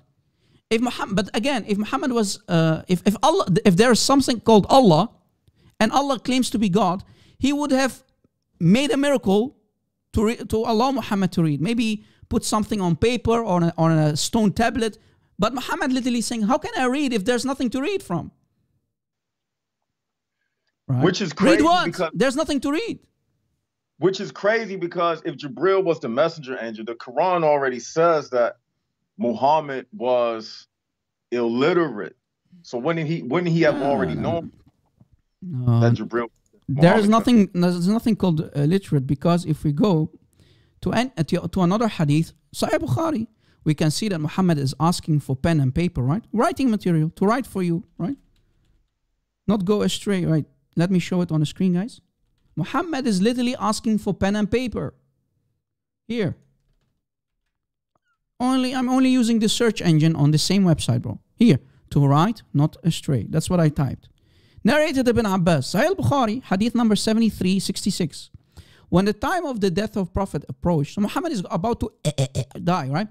While there were some men in the house, among them as was Umar ibn al-Khattab. The Prophet said, come near me, come near, let me write for you a writing. Muhammad wants to write. Let me write for you a writing after which you will never go astray.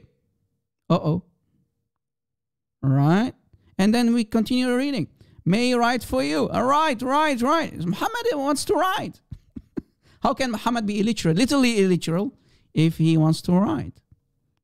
Maybe Muhammad was getting crazy, brother. What do you think? And brother, yeah, that makes sense. And going back to that hadith, the one about the commencement. Yeah. If you read the last part, wouldn't this prove that Muhammad is not the last messenger? Because from my understanding, what I'm reading, Warwick, he makes a prophecy before he dies. If you go to the last paragraph. Here, look what it says, my friend. Look what it says. You're correct. Khadija then accompanied him to her cousin Waraqa. So Khadija brings Muhammad to her cousin Waraqa ibn Nawfal. Same Waraqa ibn Nawfal. You see, bin Asad bin Abdul Uzza. That's his last name. He was a slave of Uzza, who during the pre-Islamic period. Now look at the deception here, bro.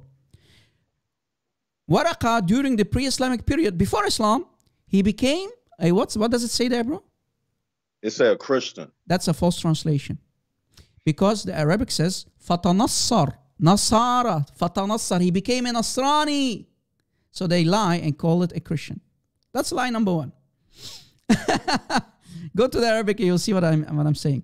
It doesn't say Masihi, Fasara Masihi. No, he Fatanassar. He became a Nasrani. False translation, guys. Take notes. And Waraqa used to write the writing with Hebrew letters, so he could read and write Hebrew.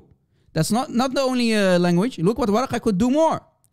He would write from the gospel in Hebrew as much as Allah wished him to write. Okay, now they added Hebrew. There's nothing called Hebrew in the Arabic. They are adding what's not there. I believe it was Aramaic. So Waraqa could read and write Aramaic. They say here in the false translation Hebrew, it doesn't say that in Arabic. As much as Allah wished him to write. Question, Brother Jacob. How does Waraqa ibn Nawfal know that Allah wants him to write? If he's not a prophet. In the time of Muhammad.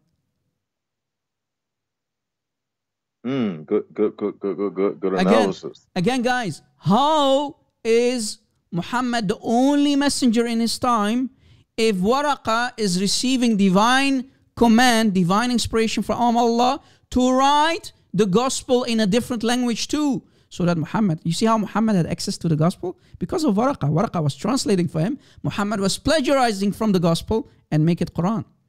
You see it? And then, brother Rob, it says, when you read down, it says he was an old man and had lost his eyesight. Yes. So that means he was blind. Yes. Okay. And Khadija said to Waraqa, listen to the story of your nephew. Okay, I want to skip past all of that. I'm speaking about the part where it says, Allah's messenger asks, will they drive me out? So yeah, wait, before we go there, bro, I need to show the lie. How many lines did we already expose here in the false translation? Anyway, look what it says here. This is the same one who keeps the secrets, Angel Jibreel. There's nothing called Angel Jibreel. You see it? It's in between brackets. From Allah had sent to, if we go to the Arabic, it says, what? Namus. Namus. So basically what Waraqa is saying to Muhammad, Ya Muhammad, this is the same Namus, the law, the Mosaic law, or if you want to say it's the Torah, I don't mind. The Mosaic law, maybe the 613 Mosaic laws, or the Torah, whom Allah has sent to Moses. Do you see how they lie in the translation? Calling Namus, the word Namus, guys, means law, literally. Namus means law. How did law become an angel? You filthy liars. Shame on you for mistranslating the Arabic. But what else is new? So why it doesn't say no Jibril? No, it says Namus. Let's see if we can find it. Guys, just a second. Here, the word for Waraqa here. وَكَانَ أَمْرًا تَنَصَّرْ. He became a Nasrani. You see? تَنَصَّرْ. تَنَصَّرَ. So Waraqa became a Nasrani. تَنَصَّرْ. Not Masihi. Filthy liars. If we scroll down, let's see if I can find that part. Namus. I'm looking for the الناموس. Here. هذا الناموس الذي نزل الله على موسى. If we copy this part, this word here, and I simply go to Google Translate. Google Translate. Yeah, sucking. Remember sucking? Sucking whore, who Allah calls whores of Jannah. Yeah. The law. الناموس. The law. The law. I'm the law. So how did the law become angel? Can you explain that to me, Brother Jacob? I want to learn.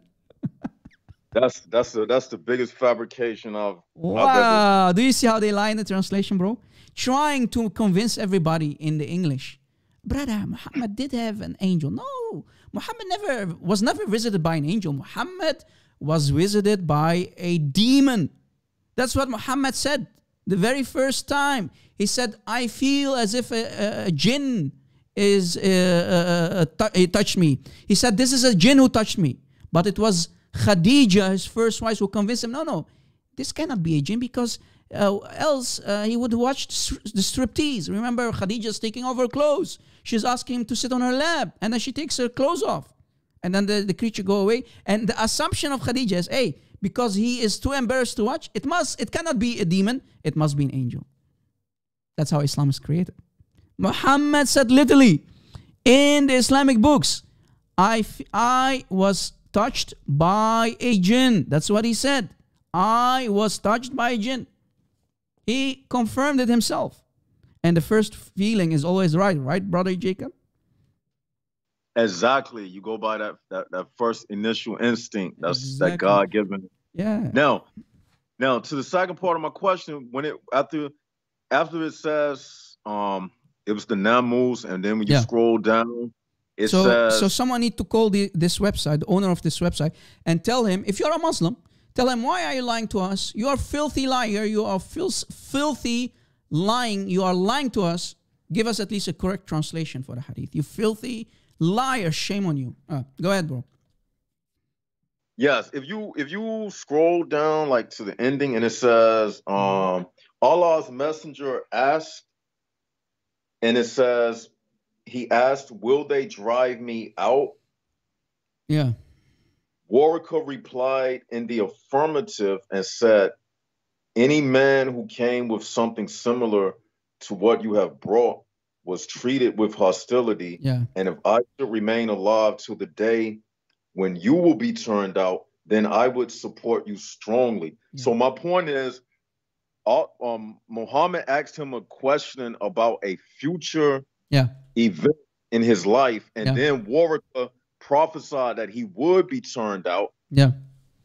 So isn't that Warwicker being a prophet? Yeah. But didn't say no prophet between him and Jesus? But Warwicker is clearly prophesying to Muhammad what happened. Yeah. Remember, Warqa is receiving divine revelation exactly like Muhammad supposedly, right? Allah wants him to write. Right, brother? Allah wants Warqa to write. And look, what you just said, I can add that to what I just said. You said he's receiving divine revelation, because if the Muslims try to say, oh, this wasn't a prophecy, then you can't say that anything Muslim that Warwicker said can be validated. It had to be divine revelation in order for your Islamic claim to mean anything. It has to be divine. Yeah. And something else I want to point out. Yeah. It says that Warwicker was a blind old man. But in the Shahada, the Muslims say that bear witness. Yeah. Do you bear witness that Muhammad is this, and that? But how can you bear witness to something and you are blind? Yeah. You can't even see it. So how did Warwicker know that he was actually even talking to Muhammad? What if it was a trick? Like in the Bible, like Jacob and Esau, and his father had grew old and he couldn't see. Yeah. So you got the same thing. How do we know that all of this is just something Khadija and Muhammad orchestrated? Because Warwicker is blind. Yes, of course. He can't see. How does he even know that Muhammad is standing before him? He's blind. Yeah. Yeah. He can't see him. Yeah, exactly. Yeah. So the Muslims are building a claim upon a blind man's testimony. Yeah. My friend, the thing is, if we read Islamic sources carefully, we see before Muhammad becoming a prophet, Khadija, that was her wish for Muhammad to become a prophet. So by the money of Khadija, remember, she's the wealthiest woman. She's the boss of Muhammad. She's the wealthiest woman. With her money and status, she made Muhammad a prophet. With her money, with her status, with her nobility, right? She's a woman from the richest house of Mecca, right? She is the richest. She's filthy rich. So she can do that, right? And she helped Muhammad. It's her husband. And he became a prophet with the help of Warqa and another guy, Rahib Buhayra, the monk Buhayra, right? They taught him from the Torah, they taught him from the Injil, and that's how Muhammad could create and fabricate the ayahs in the Quran, right?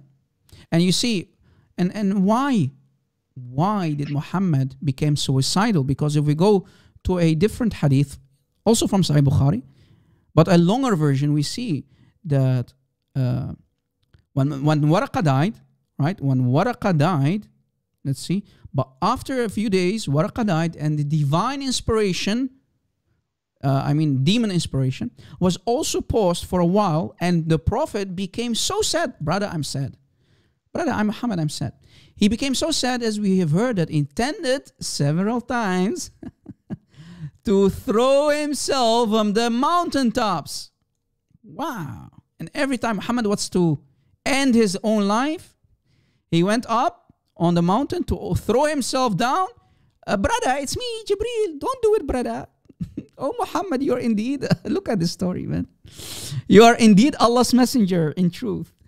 And every time Muhammad wants to jump, Jibreel comes, and and every time, many times, Muhammad became suicidal many times. Please convince me that Muhammad was not a mentally ill person. Please, try to convince me. Okay, another question pops up in my mind. Yeah. Since you already verified that it says Namus and not Jibril, that means Muhammad, he wouldn't have had no understanding about the hadith that you just read about him going to the mountaintop and proceeding to jump, and then an angel came and said, "Oh, Muhammad, I'm Jibril." Yeah. He wouldn't have known who Jibril is, because we've already validated that it doesn't say Jibril, it says the Namus. Yeah. I mean, so even in this hadith, look, if I can do Control F, right, search, and I put Namus here, it pops immediately. Do you see it? And Namus. So there's nothing called Jibril. It's the law. It's the law. And Namus. Look, I put it in Google Translate. And Namus, the law. You see it? So there's nothing called Jibril. There is nothing called Jibril. Waraqa is only saying, you know what? This is the law that supposedly Allah sent to the Islamic Musa. So he's trying to tell Muhammad, you are basically receiving basically the Quran, in this case the Torah, the law. You are receiving the law. It doesn't say Injil. It doesn't say Jibril. It doesn't say Malak. The word for angel in Arabic is Malak. Where is the word Malak? It doesn't say that. It says Namus. Wow. هذا الناموس الذي أنزل على موسى. الناموس الذي أنزل على موسى. Do you hear it? Again, guys, listen carefully. هذا الناموس, not Malak. The word Malak is angel. هذا الناموس الذي أنزل على موسى. Did you catch it here? Copy, paste, copy. And we go to Google, entire sentence. This is the law that was revealed to who? Moses. Did you see it? Did I lie? No. Well, that means Waraqa lied then when he said this is the law, because Moses didn't receive no verses that said, read in the name of your Lord who created man from a clot. So that means Waraqa, he lied then. Yeah, هذا الناموس الذي أنزل. I said أنزل. No, it's أنزل. Sorry, guys. أنزل على موسى. Yeah. Sometimes I make reading mistakes. Sue me. Anyway. And here's my last question. I'm gonna be real quick because I know you gotta go, and I've been on it long enough. It's just one more question. Okay, when the Muslims say the Shahada, they say you know that reference they use. They say Alhamdulillah, all praise is due to Allah. Yeah. When you go to the Quran, verse 1. This is a good one. This is a good one. Watch, guys. Yeah, watch what Brother Jacob is going to do. I hope he's going to do what I have in mind. Go ahead, bro. Yeah. Alhamdulillah. Look, Alhamdulillah, Rabbil Alameen. Yeah. Right.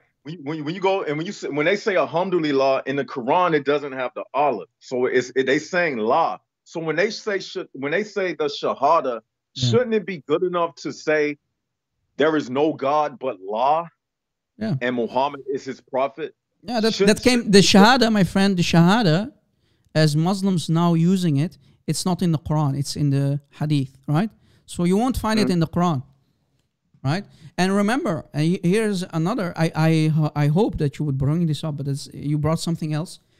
The name Muhammad, brother, the name Muhammad, Alhamd, Muhammad, Alhamd. What do you think it means, Muhammad? The praised one, right? Right. How can Muhammad call himself Muhammad if Alhamd, all praise is to Allah? How is the name of Muhammad not idolatry, blasphemy? How is it not shirk? Please explain to me that. Muhammad's name means what? Again, let me type it out. The praised one means Muhammad. Muhammad is not a name, it's a title, a divine title to be specific. So Muhammad, when he took the name, remember his name is Qatham, original name is Qatham, not Muhammad. Muhammad took a divine title, Muhammad, the praised one. He elevated himself to the equal status of Allah. Because Allah says, all praise, Alhamdulillah. Alhamdulillah, Rabbil Alameen. Are you saying that Allah shares his praise with Muhammad? Oh boy, oh boy, oh boy. Do you see how Muhammad became the God of Islam? Is Al a part of the name of Allah? Mind blown, right? Al, mind blown. Is Al the part of Allah's name? Because you speak Arabic. No, I don't. No. It's only L means the. L, this, and the second letter means the praise. The praise is to Allah. And li means to. La means, la, this part. Right? La. So do I have to make that his name is La? I need to get this solidified. Yeah. Now here's, before I go there, I want you to listen to the Muslim counter argument. When we ask Muslims, why is it not Allah? They will say, linguistically, Arabically speaking, grammatically speaking, you can't say Alhamdu li Allah. It doesn't sound right. Because if you go to other words and so on, they always use li, right? And shorten the last part. But wait, I have a surprise. You Muslims always say, and how many times have you heard it, Brother Jacob? There's nothing like Allah. Nothing is compared to Allah, right? So how are they comparing, let's say, a car or a mouse or any creation to Allah? So how is it okay to compare any words with Allah? No. And Christian Prince love to bring this up often. Exactly, he's right. It should have been Alhamdu li Allah, not li Allah, because Allah, you can't associate anything with Allah, right? Allah is different kind of being. Yes, Allah has hands, Allah has feet, he has a mouth, he can speak, he has hands because he uses his hand to create Adam, right? Use clay with his own hand, it makes the shape of Adam, remember? So how is it possible? Yeah, how is it possible to associate created things with Allah, right? No, this is a disaster on itself.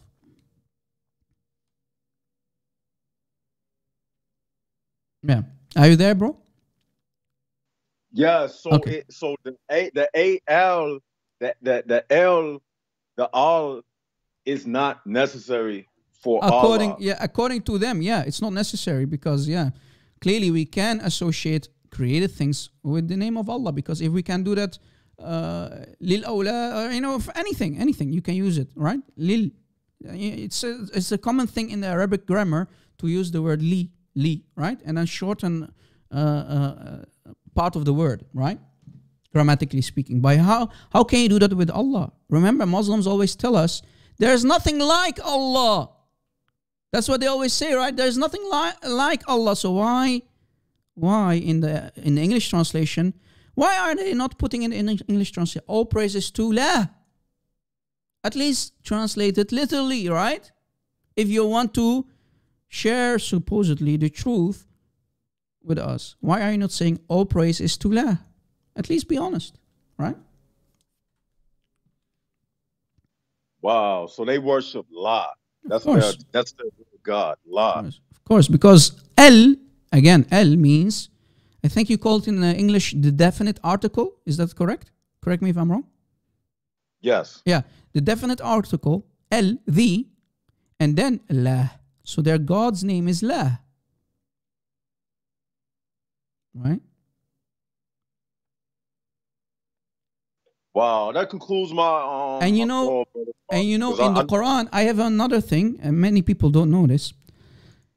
Remember, El, when you have something in a person in the Quran, any person, right, by name, you won't say, let's say Al Muhammed, right? You don't say Al Muhammad, but let me show you a thing. If we go to chapter 9, for example, chapter 9, ayah 31, the famous one. Just a second, let me get the correct translation for you. Okay, here is my own correct translation. I don't trust any false translation. Here, اتخذوا أحبارهم ورهبانهم أربابا من دون الله والمسيح. Do you see Al here? Like Allah? El, the Al-Masih. This actually already proves when you see El that it's only for Allah. It's only for God, supposedly. So Jesus Christ, Al-Masih, Al-Masih. Why? El. And as you see, the Arabic text also explains that the true gods of the Quran are who? Allah and the Messiah. Look, they have taken their rabbis and their monks as gods besides Allah and the Messiah, the son of Maryam. So you should not worship your rabbis, Christians. You should not worship your monks. Only worship the real gods, the real arbab, the lords, Allah and the Messiah. Bam. Even the Quran, even the book of Satan must confirm that the Messiah is God. Amazing. Hey, it was good talking to you today. Thank you for your call, brother. Thank you for your call. Yeah, appreciate you answering all the questions. That was real good. Thank you for your input. Because of your input, my friend, we did some extra destruction of Muhammad, the fake prophet, the fraud prophet of Islam. Thank you. Thank you for your inputs. All right. Talk to you later, Brother Rob. All right, Jacob. Thank you for your call, brother. God bless you. Thank you for your call. Bye-bye. Bye. See you again. Wow, guys, that was amazing. Yeah, Sister Vanessa was right, guys. Last time she told me, when we allow Christians to call, we get the input, and with that input, we can do more destruction of Muhammad, right? We can expose Muhammad even more. I mean, sometimes I forgot things to add, but because of your input, like Brother Jacob here, we can do more damage to Muhammad, to Islam. Exactly. Do we have any Muhammadan? Maybe he thinks we lied. I like when they say, Rob Christian, you're a deceiver. It doesn't say that, RC. You lied, RC. It doesn't say that, RC. I love that when they say that. Don't you guys? Do we have any Muslim? Rob Christian, you're finished. I'm going to end your career. I'm going to expose you, Rob. That's what Isa said. And then he got spanked without any mercy. Guys, we had a debate with a Muslim. All right. So if you want to watch that part, you need to rewatch. If you just joined, you need to rewatch to enjoy the spanking. You need to rewatch today's live show. And guys, don't forget our admins will provide the timestamps after the live show. So you need to wait for, I don't know exactly when the admins will be finished. But our brother Sheikh Umut, one of the admins, or C1 or David Rai, one of them will provide the timestamps. And if you want the sources, you need to wait for Phil Herrera, one of the other admins. He will add the sources that we used also in the comment section. So don't worry, okay? We will try to work on the user experience, so to make it easier for people who maybe missed the live show. And I hope more and more people will watch a missed live show, guys. I know rewatching an old live show can be tiring or long. But guys, we are sitting here not for ourselves. I'm only here to serve you, all right? I'm here to serve you. You don't need me, but if it's the plan of God for me to be here and be with you, to when I'm here, to be honest with you guys, yes, we don't know each other, but it's a blessing to be among my brothers and sisters. It's my honor to be with you guys, right? Because you are my brothers and sisters. I love you, and I really want to thank you. It's never enough to thank you for your support, for being here, for your financial support. So thank you so much, guys. I think we should wrap this up here, right now. We're live for a long time. I want to say to the Muslims, today we showed you more than enough proof, again, that Muhammad was nothing but a fake prophet, a fraud prophet. All of his teaching is filth. We showed you what he called women in Islam. Women, Muslim women, women like your mothers, sisters and daughters. Qahba, a whore. Chapter 56, ayah 37. We showed you that Muhammad was a worshipper of idols. Chapter 74, ayah 5, Allah needs to tell Muhammad over and over, Ya Muhammad, stop worshipping idols, you filthy mushrik. Even Muhammad's Allah called Muhammad a mushrik. Do you see it? It's in front of you. Over and over. And we showed you the translation for Tafsir al-Tabari for the same chapter, same ayah. And stop worshipping idols, Ya Muhammad. وَالْأَوْثَانِ فَهْجُرْ عِبَادَتِهَا وَاتْرُكْ خُدْمَتِهَا. That's what we can find in Tafsir al-Tabari for the meaning of وَالرُّجْسَ فَهْجُرْ. Right? Stop worshipping idols and stop giving service to these idols, Ya Muhammad. Allah is saying to Muhammad. And Muslims love to tell us, no, Muhammad never committed shirk, brother. Muhammad never became a mushrik. No, but the Quran says different. Egbert Programmer says, can we ask a small question? Do 3 daughters well prove that Allah is the moon god? Well, yes. Egbert Programmer. According to the Muslim sources, the Quraysh of Mecca, they used to worship Allah. And remember, we showed from Sahih al-Bukhari that Muhammad himself, before Islam, he worshipped Allah in Cave Hira. Muhammad worshipped Allah, the moon idol, the supreme moon idol. The Quraysh worshipped Allah as the supreme moon idol. And the daughters of Allah, Alat, Al-Uzza, Wal-Manat, they were bird idols, right? Bird idols, bird idols, crane idols. Let me try to explain what the crane idols are, guys.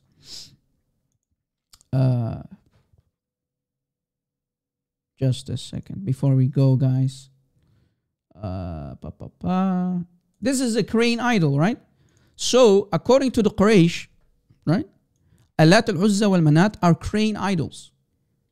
And they actually unified, remember, Tawheed is not a new thing. Tawheed means unification, right, guys? Tawheed means unification. Unification. It has nothing to do with oneness.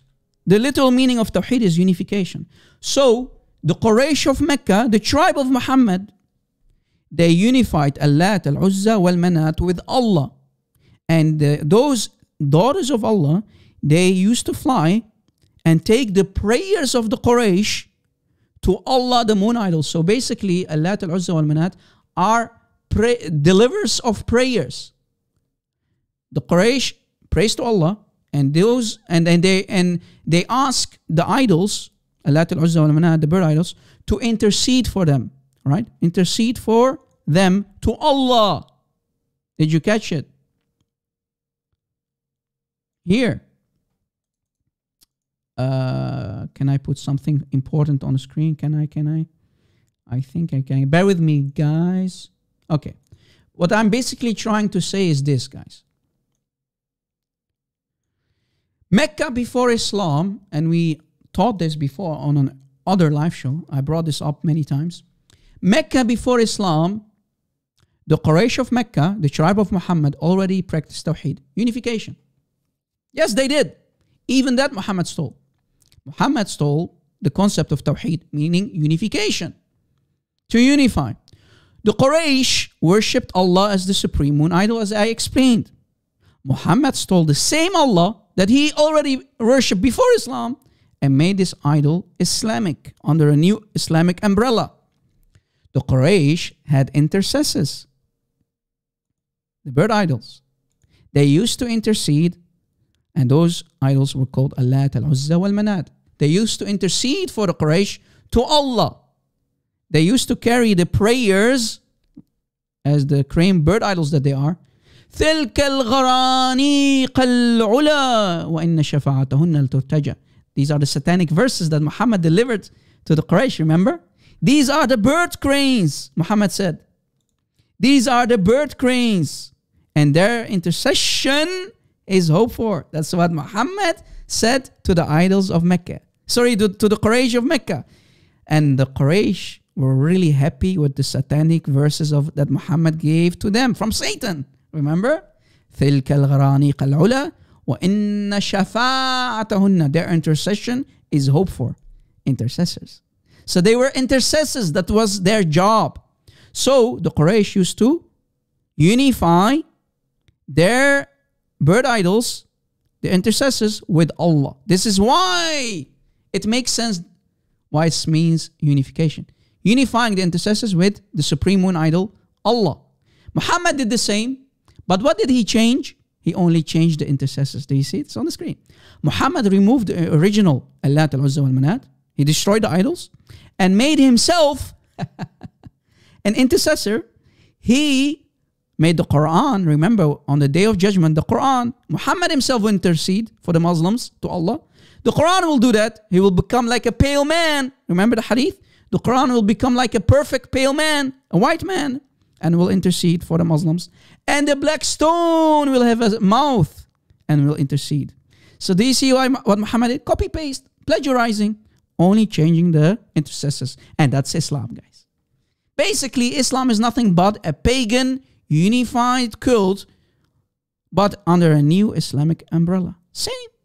What's the difference? Show me the difference.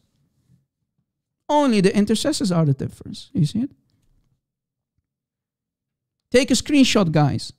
Always remind yourselves, Islam is a pagan cult. Muhammad only changed the intercessors. Copy-paste.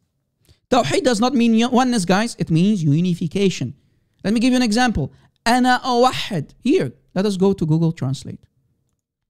You right? Let's see if I'm lying. If I remove this, English to Arabic, okay?